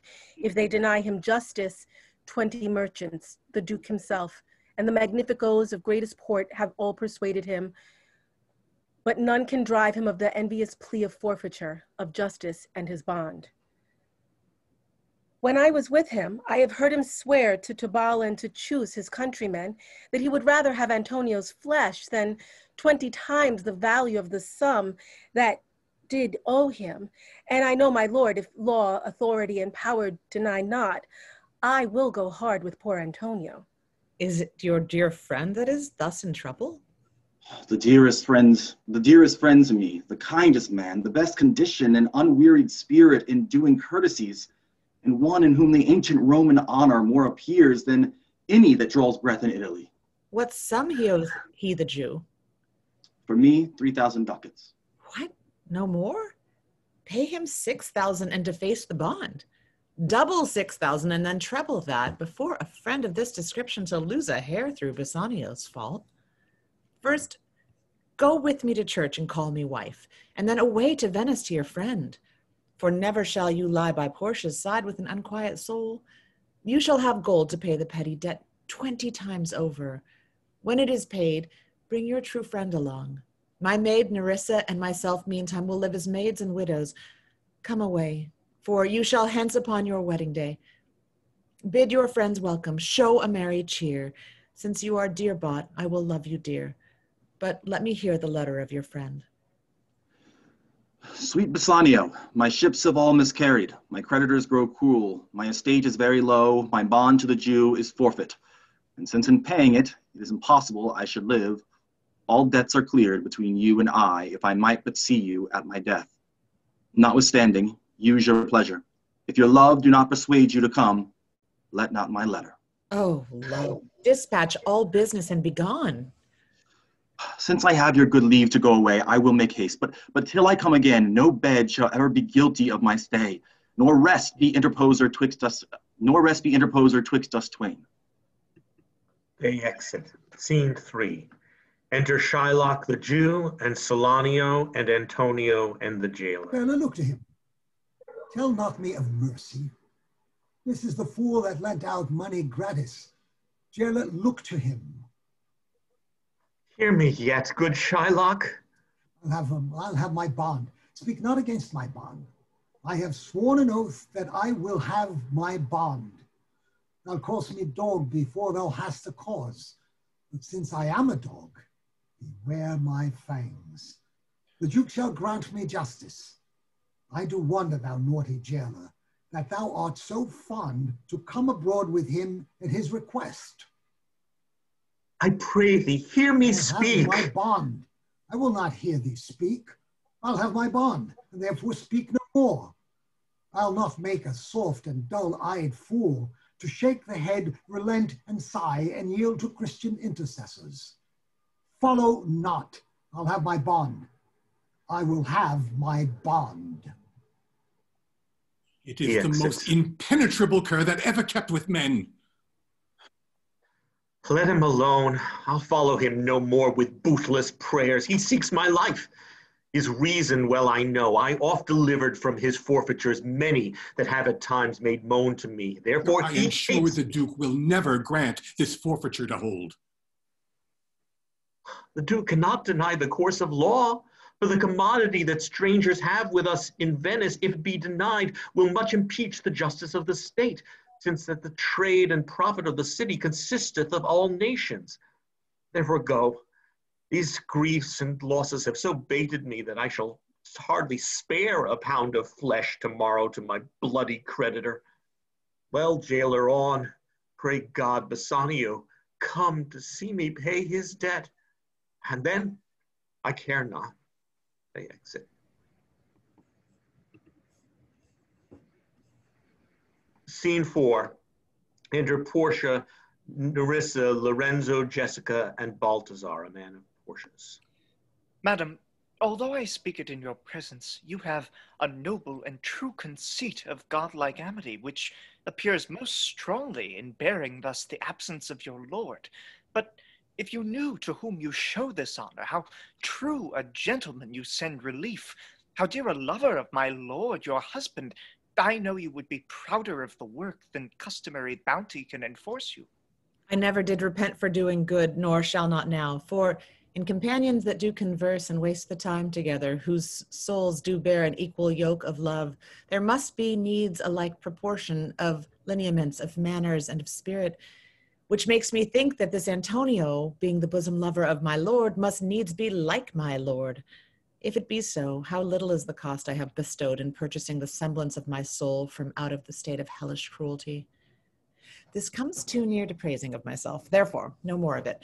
Here other things. Lorenzo, I commit into your hands the husbandry and manage of my house until my lord's return. For mine own part, I have toward heaven breathed a secret vow to live in prayer and contemplation, only intended by NERISSA here, until her husband and my lord's return.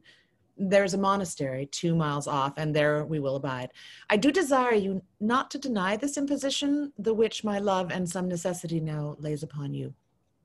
Madam, with all my heart, I shall obey you in all fair commands. My people do already know mine mind, and will acknowledge you and Jessica in place of Lord Bassanio and myself. So fare you well till we shall meet again. Fair thoughts and happy hours attend on you. I wish your ladyship all hearts content. I thank you for your wish, and am well pleased to wish it back on you. Fare you well, Jessica. Lorenzo and Jessica exit.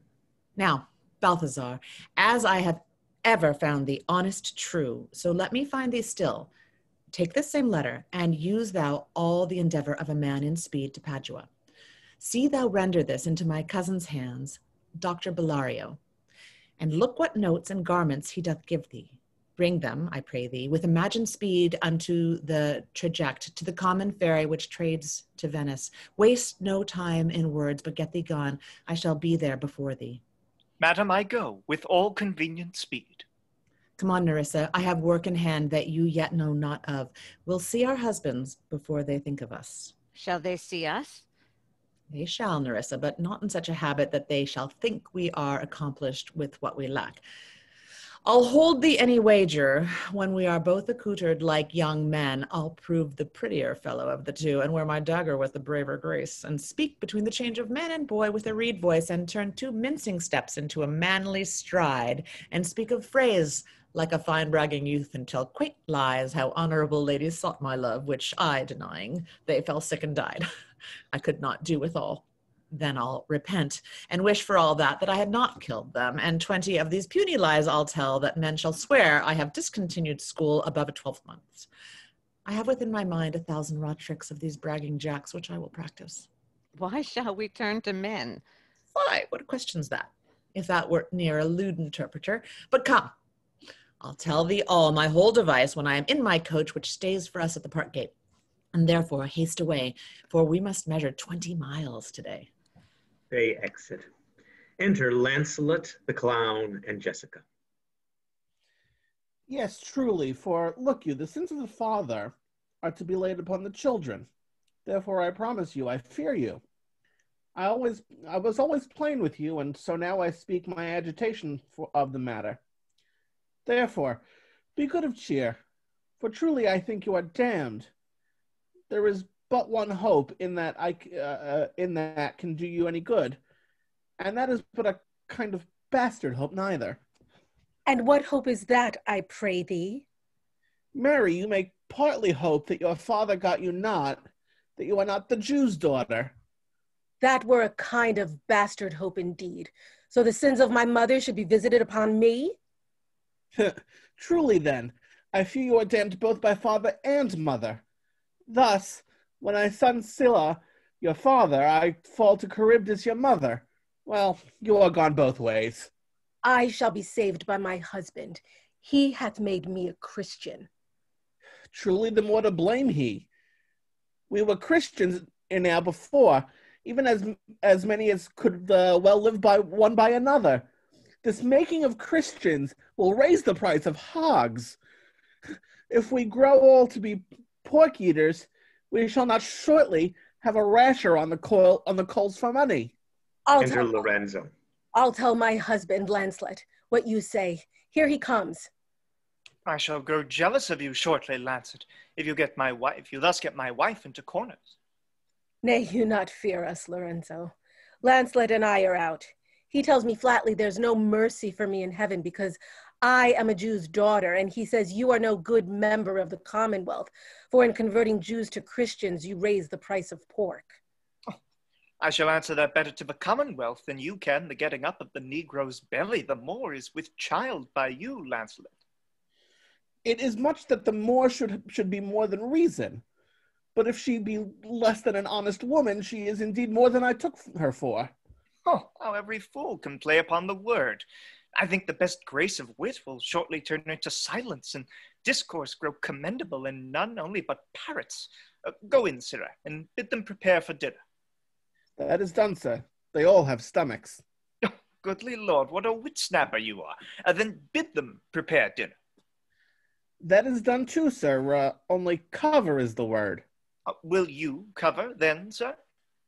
Not so, sir, neither. I know my duty. Oh, yet more quarrelling with occasion. Wilt thou show the whole wealth of thy wit in an instant? I pray thee understand a plain man in his plain meaning. Go to thy fellows, bid them cover the tables, serve in the meat, and we will come in to dinner. For the table, sir, it shall be served in. For the meat, sir, it shall be covered. For you coming in to dinner, sir, why, let it be as humors and conceits shall govern.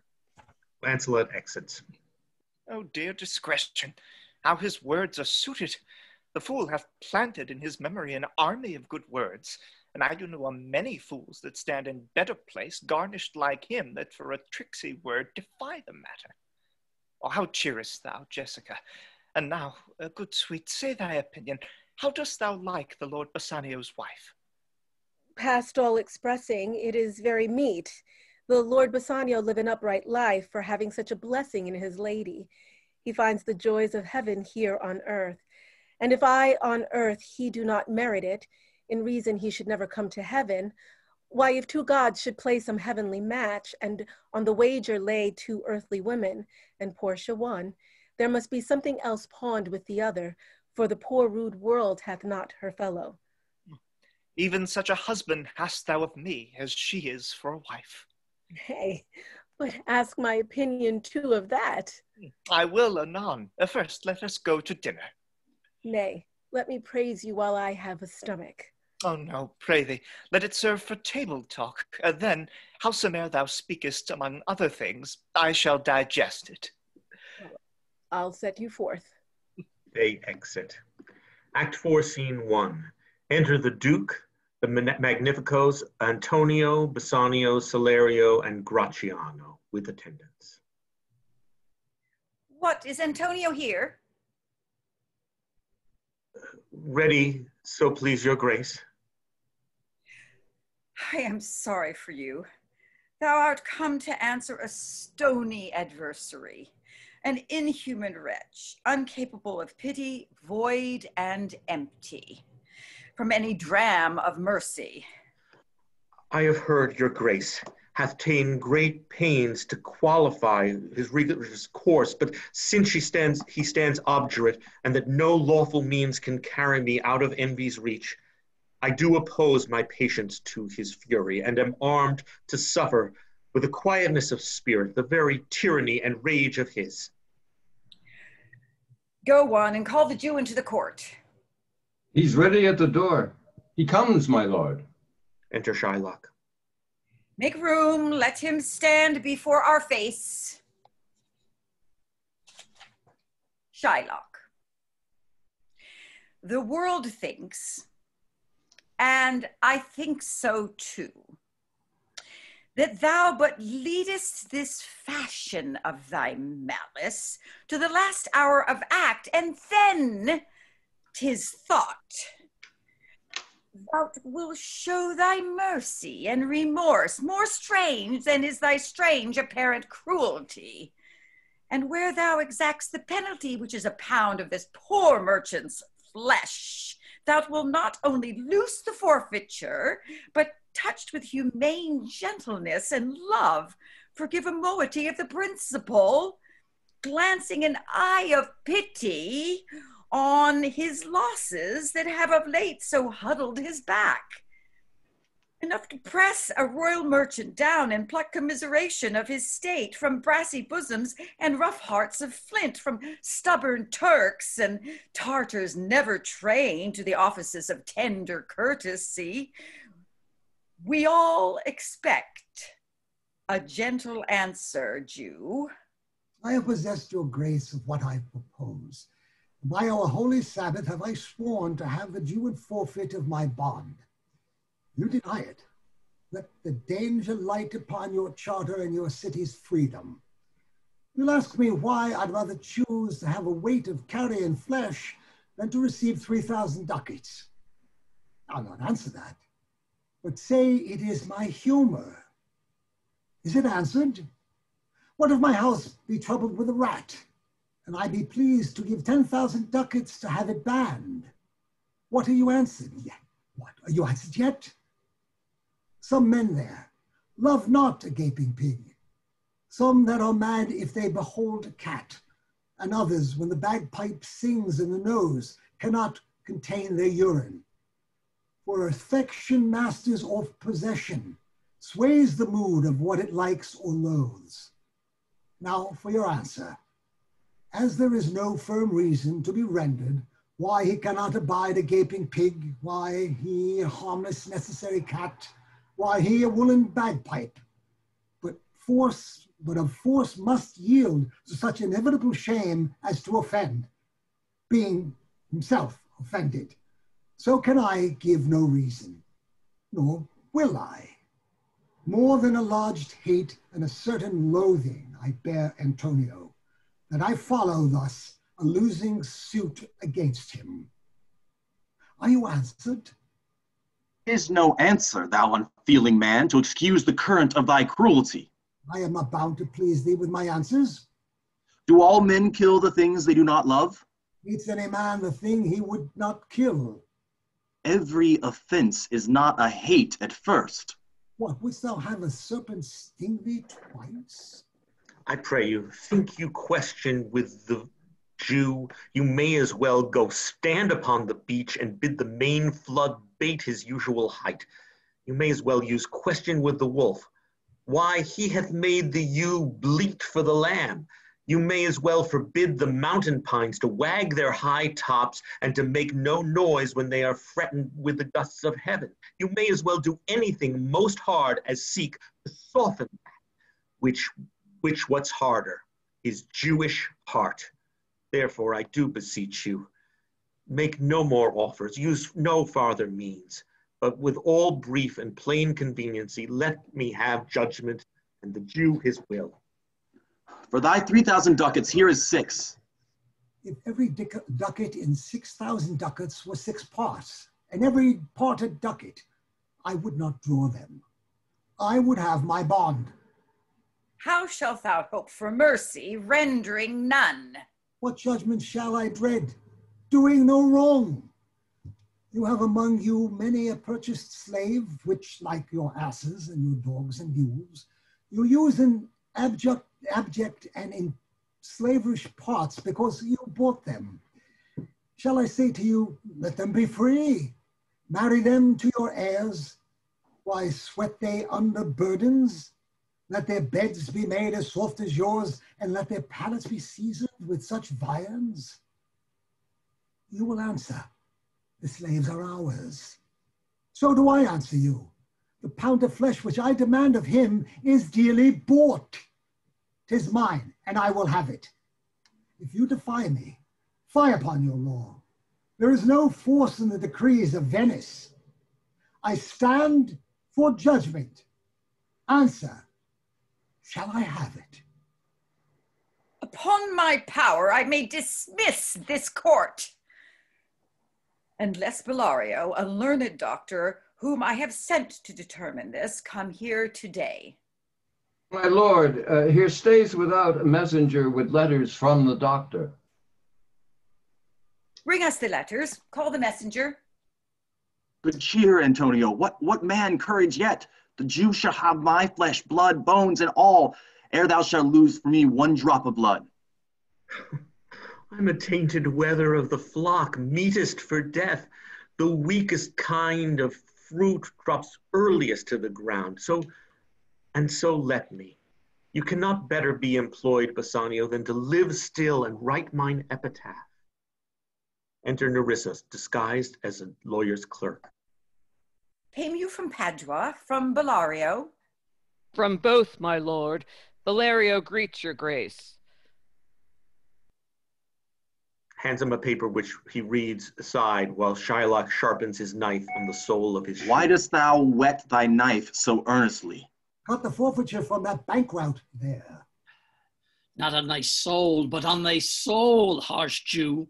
Thou makest thy knife keen, but no metal can, nor not the hangman's axe, bear half the keenness of thy sharp envy.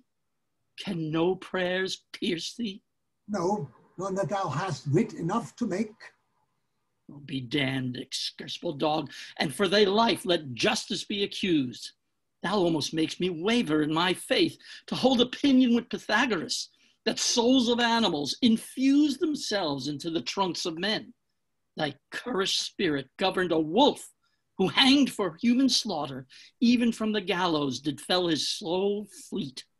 And whilst thou layest in thy unhallowed dam, infused itself in thee, for thy desires are wolfish, starved, and ravenous. Till thou canst rail the sail off my bond, thou but offendest thy lungs to speak so loud. Repair thy wit, good youth, or it will fall to cureless ruin. I stand here for law. This letter from Bellario doth commend a young learned doctor to our court. Where is he? He attendeth here hard by to know your answer whether you'll admit him. Well, with all my heart, some 3 or 4 of you to go give him courteous conduct to this place. Meantime, the court shall hear Bellario's letter. Your grace shall understand that at the receipt of your letter I am very sick, but in the instant that your messenger came in loving visitation was with me a young doctor from Rome. His name is Balthazar. I acquainted him with the cause and controversy between the Jew and Antonio the merchant. He turned over many books together. We turned over many books together.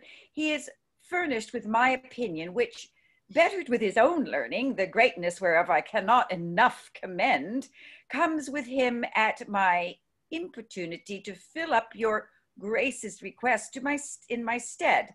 I beseech you, let his lack of years be of no impediment to let him lack a reverend estimation, for I never knew so young a body with so old a head. I leave him to your gracious acceptance, whose trial shall better publish his commendation. You hear the learned Bellario what he writes. Enter Portia for Balthazar, disguised as a doctor of laws with attendants. And here, I take it, is the doctor come. Give me your hand. Come you from old Bellario? I did, my lord. You are welcome. Take your place. Are you acquainted with the difference that holds this present question in court? I am informed thoroughly of the cause. Which is the merchant here, and which the Jew? Antonio and old Shylock both stand forth. Is your name Shylock? Shylock is my name. Of a strange nature is the suit you follow, yet in such rule that the Venetian law cannot impugn you as you do proceed. You stand within his danger, do you not? Aye, so he says. Do you confess the bond? I do. Then must the Jew be merciful. What compulsion must I? Tell me that.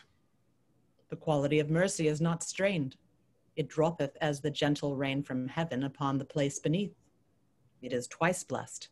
It blesseth him that gives and him that takes. 'Tis mightiest in the mightiest.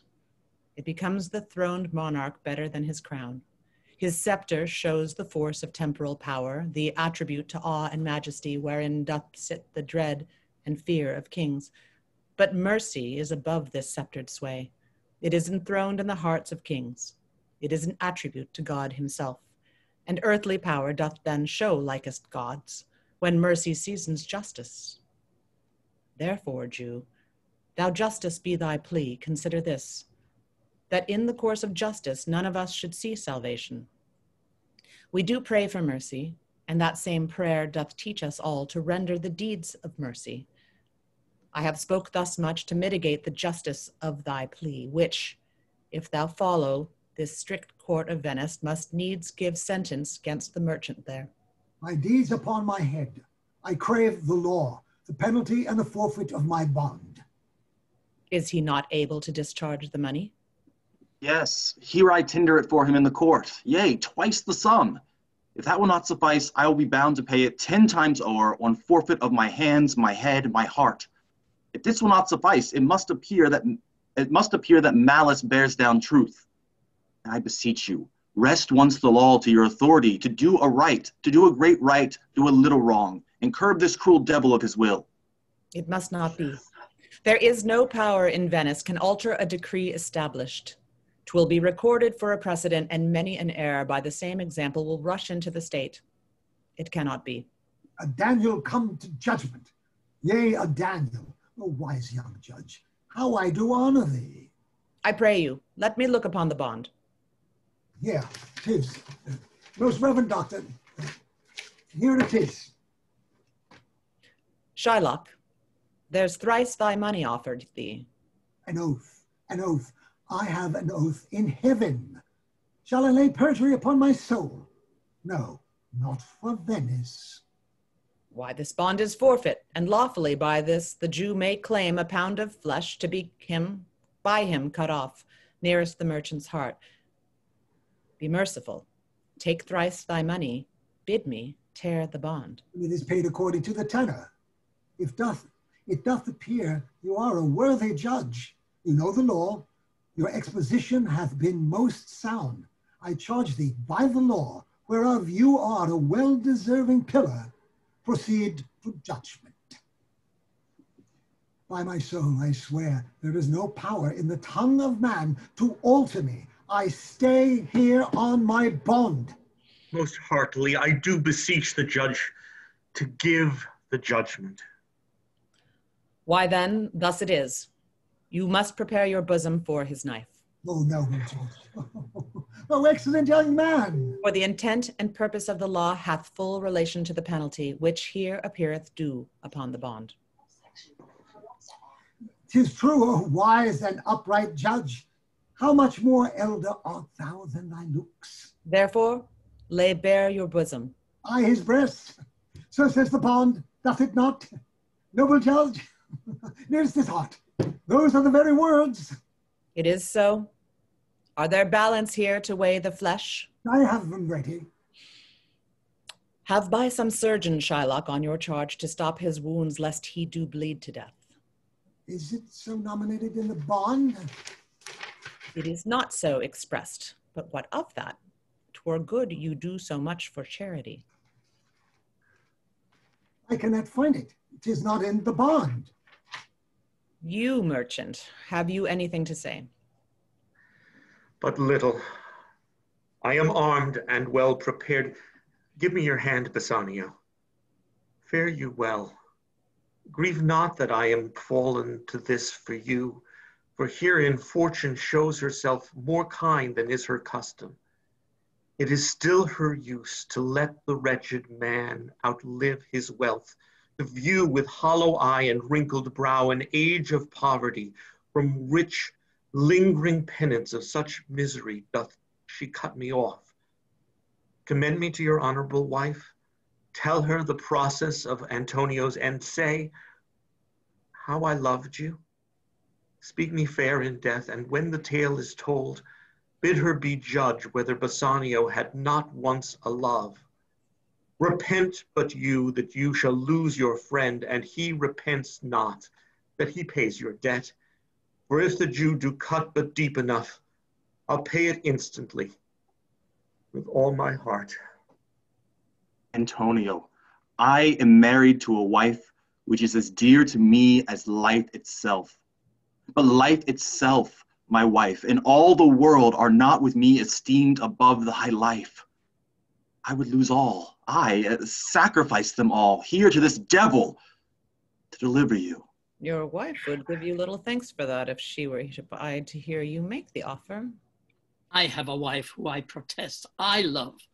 I would that she were in heaven so she could entreat some power to change this currish Jew.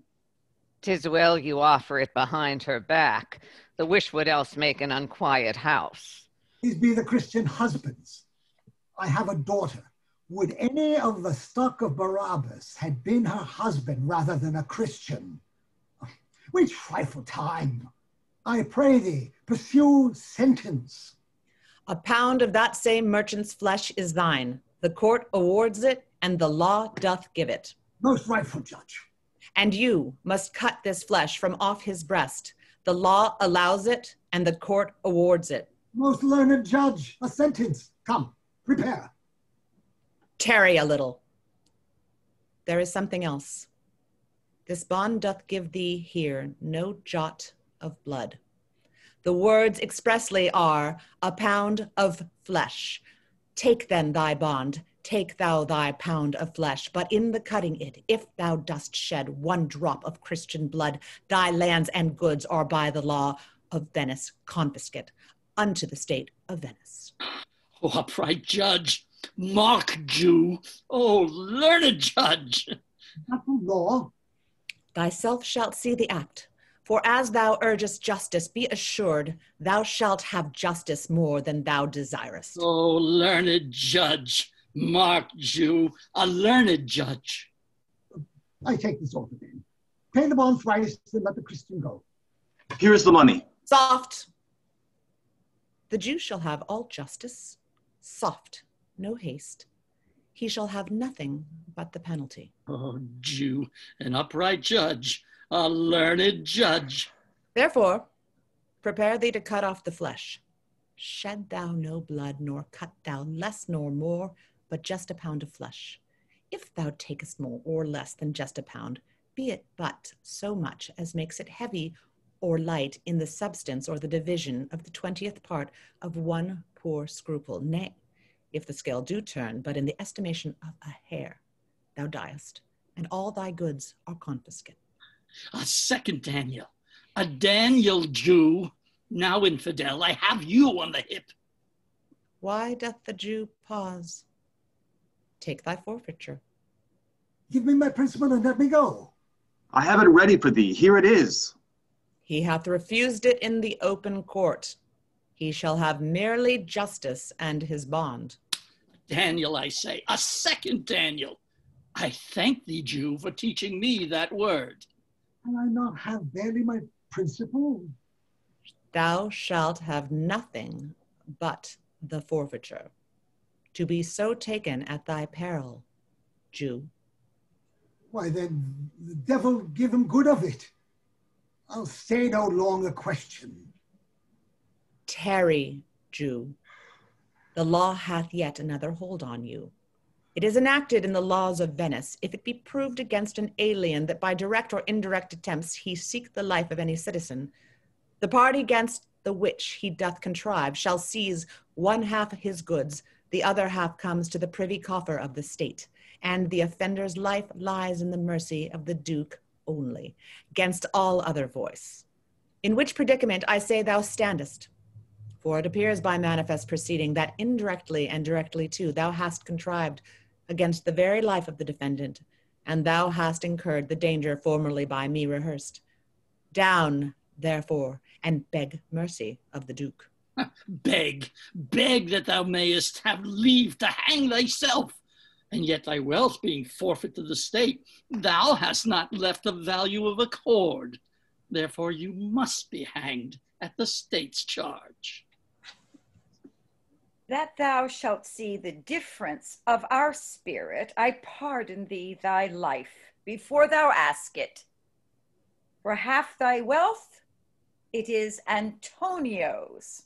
The other half comes to the general state, which humbleness may drive into a fine...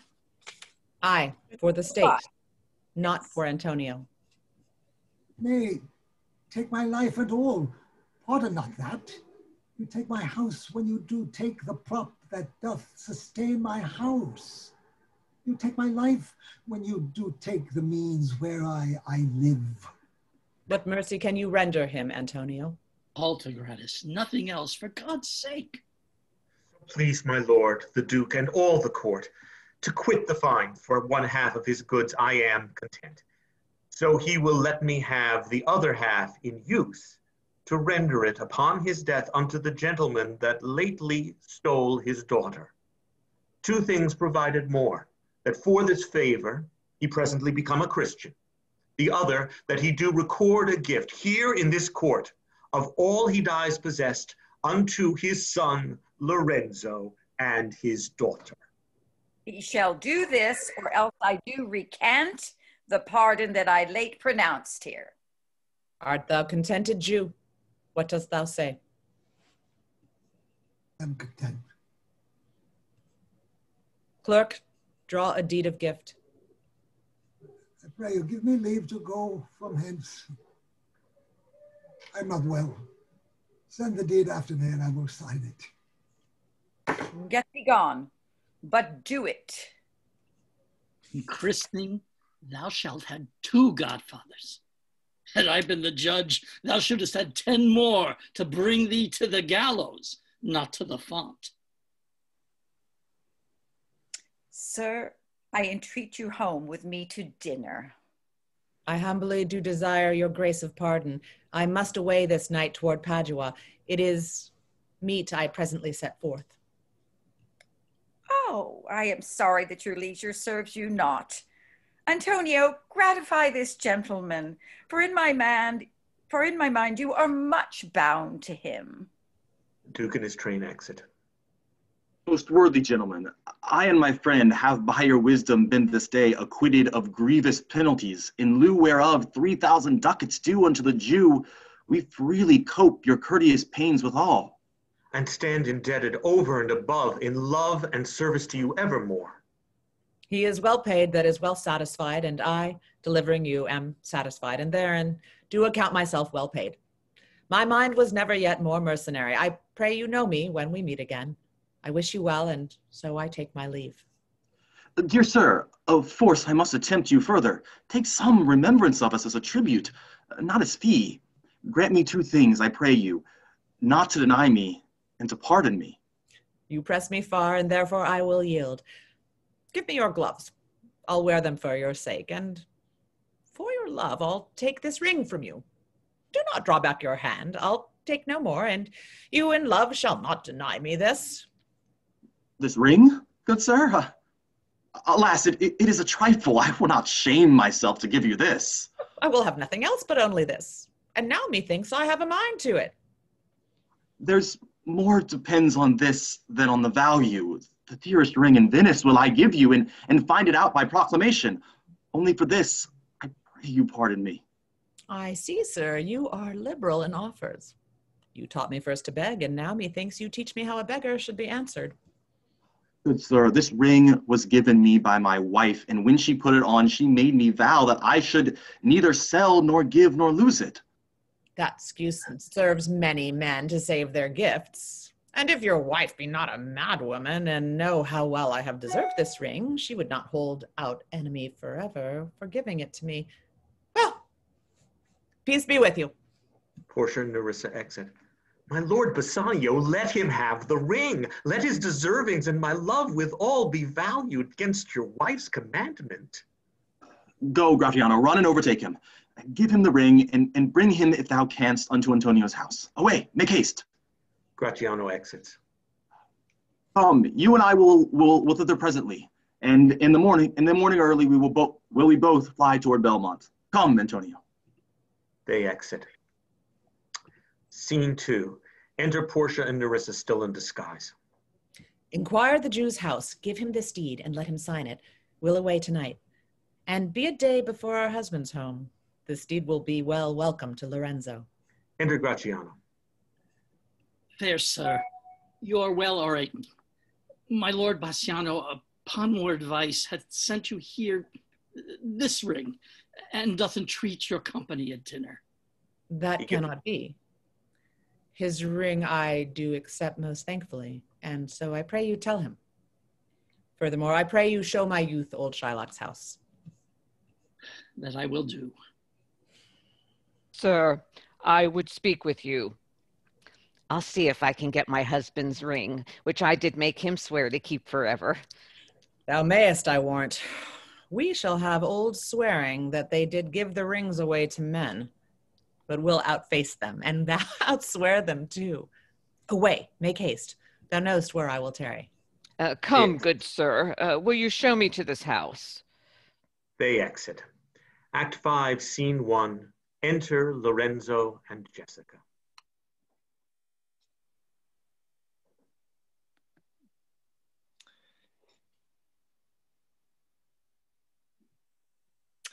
The moon shines bright.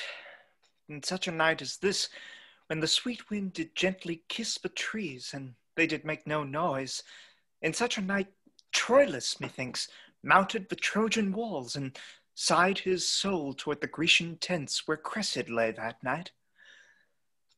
In such a night did Thisbe fearfully o'ertrip the dew, and saw the lion's shadow ere himself, and ran dismayed away? Oh, then such a night stood Dido with a willow in her hand upon the wild sea banks, and waft her love to come again to Carthage. In such a night Medea gathered the enchanted herbs that did renew old Asan. In such a night did Jessica steal from the wealthy Jew, and with an unthrift love did run from Venice as far as Belmont. In such a night did young Lorenzo swear he loved her well, stealing her soul with many vows of faith, and ne'er a true one. Oh, in such a night did pretty Jessica like a little shrew slander her love, and he forgave it her. I would outnight you did nobody come, but hark, I hear the footing of a man. Enter STEPHANO, a messenger. Who comes so fast in silence of the night? Friend. A friend? What friend? Your name, I pray you, friend. Stefano is my name, And I bring word my mistress will, before the break of day, be here at Belmont.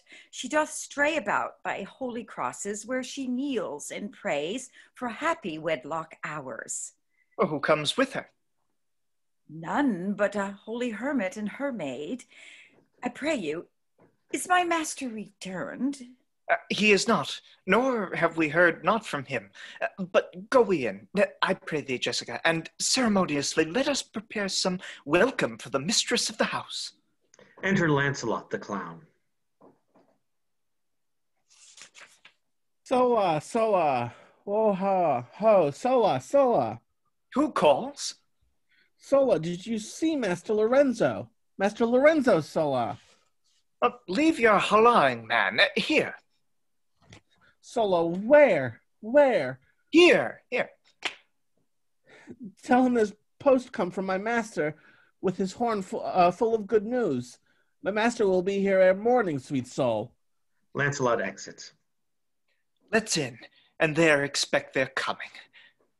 And it no matter, why should we go in? My friend, Stephano, signify, I pray you, within the house your mistress is at hand, and bring your music forth into the air.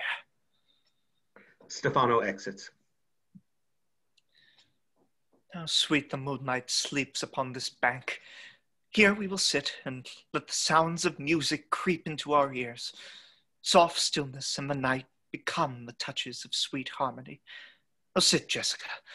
Look how the floor of heaven is thick inlaid with patterns of bright gold. There's not the smallest orb of which thou behold'st, but in his motion like an angel sings, still choiring to the young-eyed churns. Such harmony is in immortal souls, but whilst this muddy vesture of decay doth grossly close it in, we cannot hear it. Enter Stephano and musicians. Oh, come, ho, and wake Diana with a hymn. With sweetest touches pierce your mistress's ear and draw her home with music. Music plays. I am never merry when I hear sweet music. Sorry. The reason is your spirits are attentive. For do but note a wild and wanton herd, or race of youthful and unhandled colts, fetching mad bounds, bellowing and neighing loud, which is the hot condition of their blood. If they but hear, perchance, a trumpet sound, or any air of music touch their ears, you shall perceive them make a mutual stand, their savage eyes turned to a modest gaze by the sweet power of music.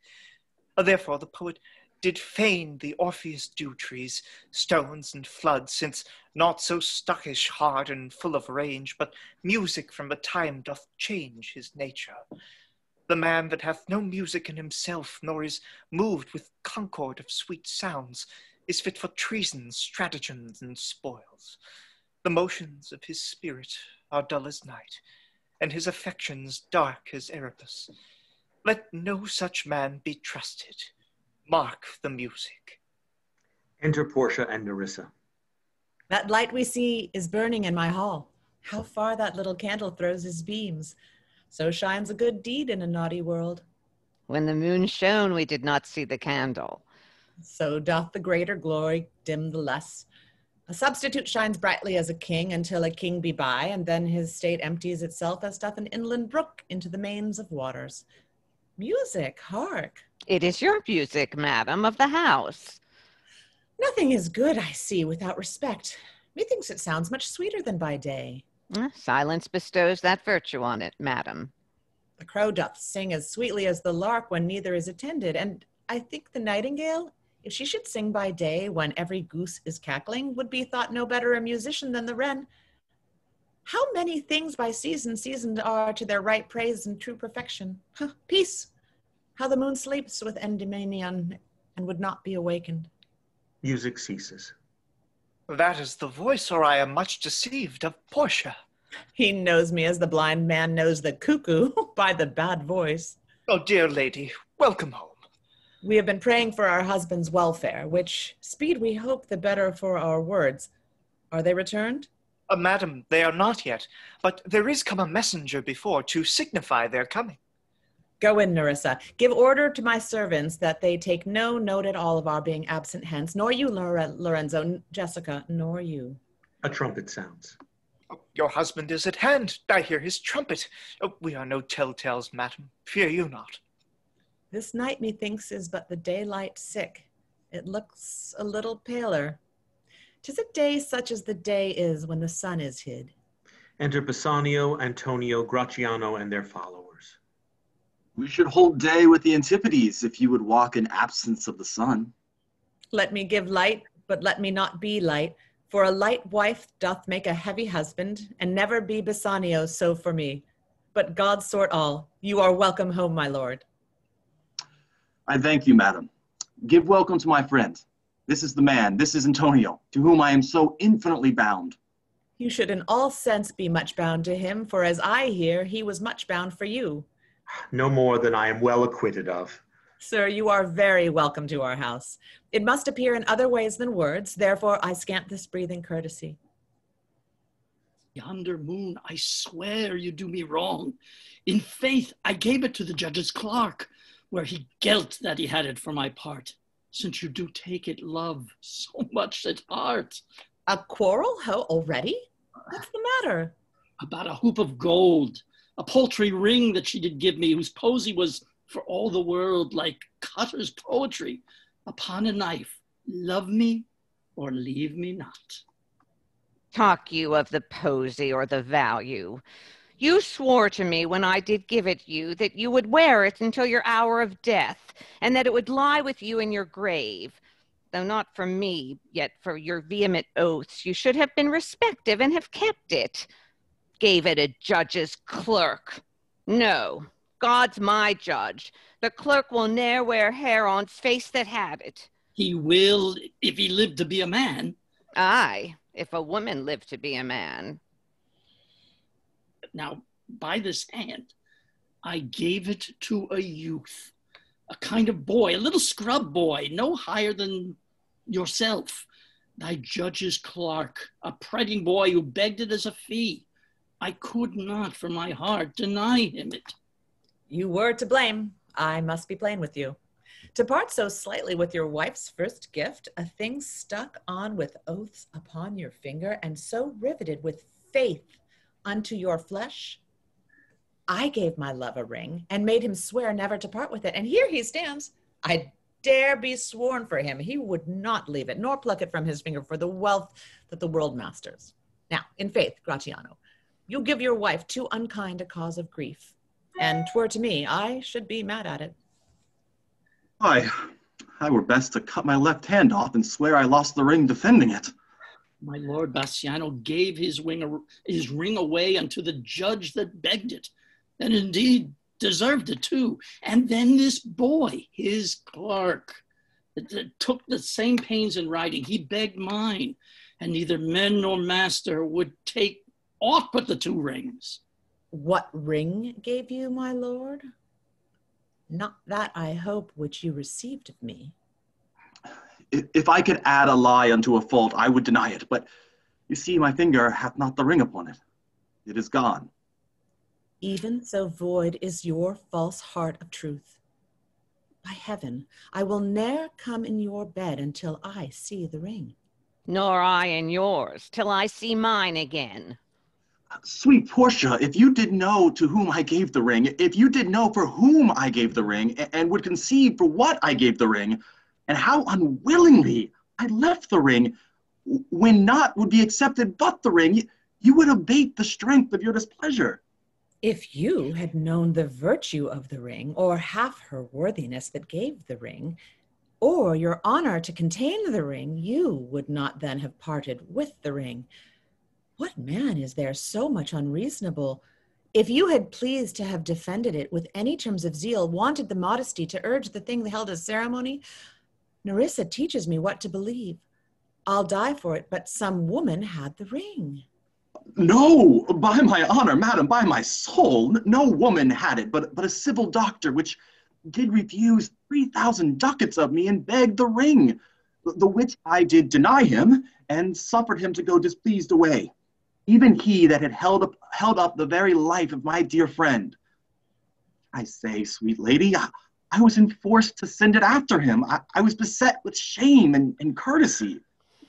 My honor would not let ingratitude so much besmear it. Pardon me, good lady, for by these blessed candles of the nights, had you been there, I think you would have begged the ring of me to give the worthy doctor. Let not that doctor e'er come near my house. Since he hath got the jewel that I loved, and that which you did swear to keep for me, I will become as liberal as you. I'll not deny him anything I have. No, not my body, nor my husband's bed. Know him I shall. I am well sure of it. Lie not a night from home. Watch me like Argus. If you do not, if I be left alone, now by mine honor, which is yet mine own, I'll have that doctor for my bedfellow. And I his clerk. Therefore be well advised how you do leave me to mine own protection. Well, you do so. Let not me take him then, for if I do, I'll mar the young clerk's pen. I am the unhappy subject of these quarrels. Sir, grieve not you. You are welcome, notwithstanding. Portia, forgive me this enforced wrong, and in the hearing of these many friends, I swear to thee, even by thine own fair eyes, wherein I see myself. Mark you but that, in both my eyes he doubly sees himself, in each eye one. Swear by your double self, and there's an oath of credit. Nay, but hear me, pardon this fault, and by my soul I swear I never more will break an oath with thee. I once did lend my body for his wealth, which but for him that had your husband's ring had quite miscarried. I dare be bound again, my soul upon the forfeit, that your lord will never more break faith advisedly. Then you shall be his surety. Give him this, and bid him keep it better than the other. Here, Lord Bassanio, swear to keep this ring. By heaven, it is the same I gave the doctor. I had it of him. Pardon me, Bassanio, for by this ring the doctor lay with me. And pardon me, my gentle Gratiano, for that same scrubbed boy, the doctor's clerk, in lieu of this, last night did lie with me. Why, this is like the mending of highways in summer, where the ways are fair enough. What? Are we cuckolds ere we had deserved it? Speak not so grossly. You are all amazed. Here is a letter. Read it at your leisure. It comes from Padua, from Bellario. There you shall find that Portia was the doctor, Nerissa there, her clerk. Lorenzo here shall witness I set forth as soon as you, and even but now returned. I have not yet entered my house. Antonio, you are welcome, and I have better news in store for you than you expect. Unseal this letter soon. There you shall find 3 of your argosies are richly come to harbor suddenly. You shall not know by what strange accident I chanced on this letter. I am dumb. Were you the doctor, and I knew you not? Were you the clerk that was to make me a cuckold? Aye, but the clerk that never means to do it, unless he live to be a man. Sweet doctor, you shall be my bedfellow. When I am absent, then lie with my wife. Sweet lady, you have given me life and living, for here I read for certain that my ships are safely come to road. How now, Lorenzo? My clerk hath some good comforts too for you. Aye, and I'll give them him without a fee. There do I give to you and Jessica from the rich Jew a special deed of gift after his death of all he dies possessed of. Fair ladies, you drop manna in the way of starved people. It is almost morning, and yet I am sure you are not satisfied of these events at full. Let us go in and charge us there upon interrogatories, and we will answer all things faithfully. Let it be so. And the first interrogatory that my NERISSA shall be sworn on is whether or not till the next night she had rather stay or go to bed now, being 2 hours today. But were the day come, I should wish it were dark till I were couching with that doctor's clerk. And while where I live, I'll fear no other thing, so sore as keeping safe NERISSA's ring. End of play.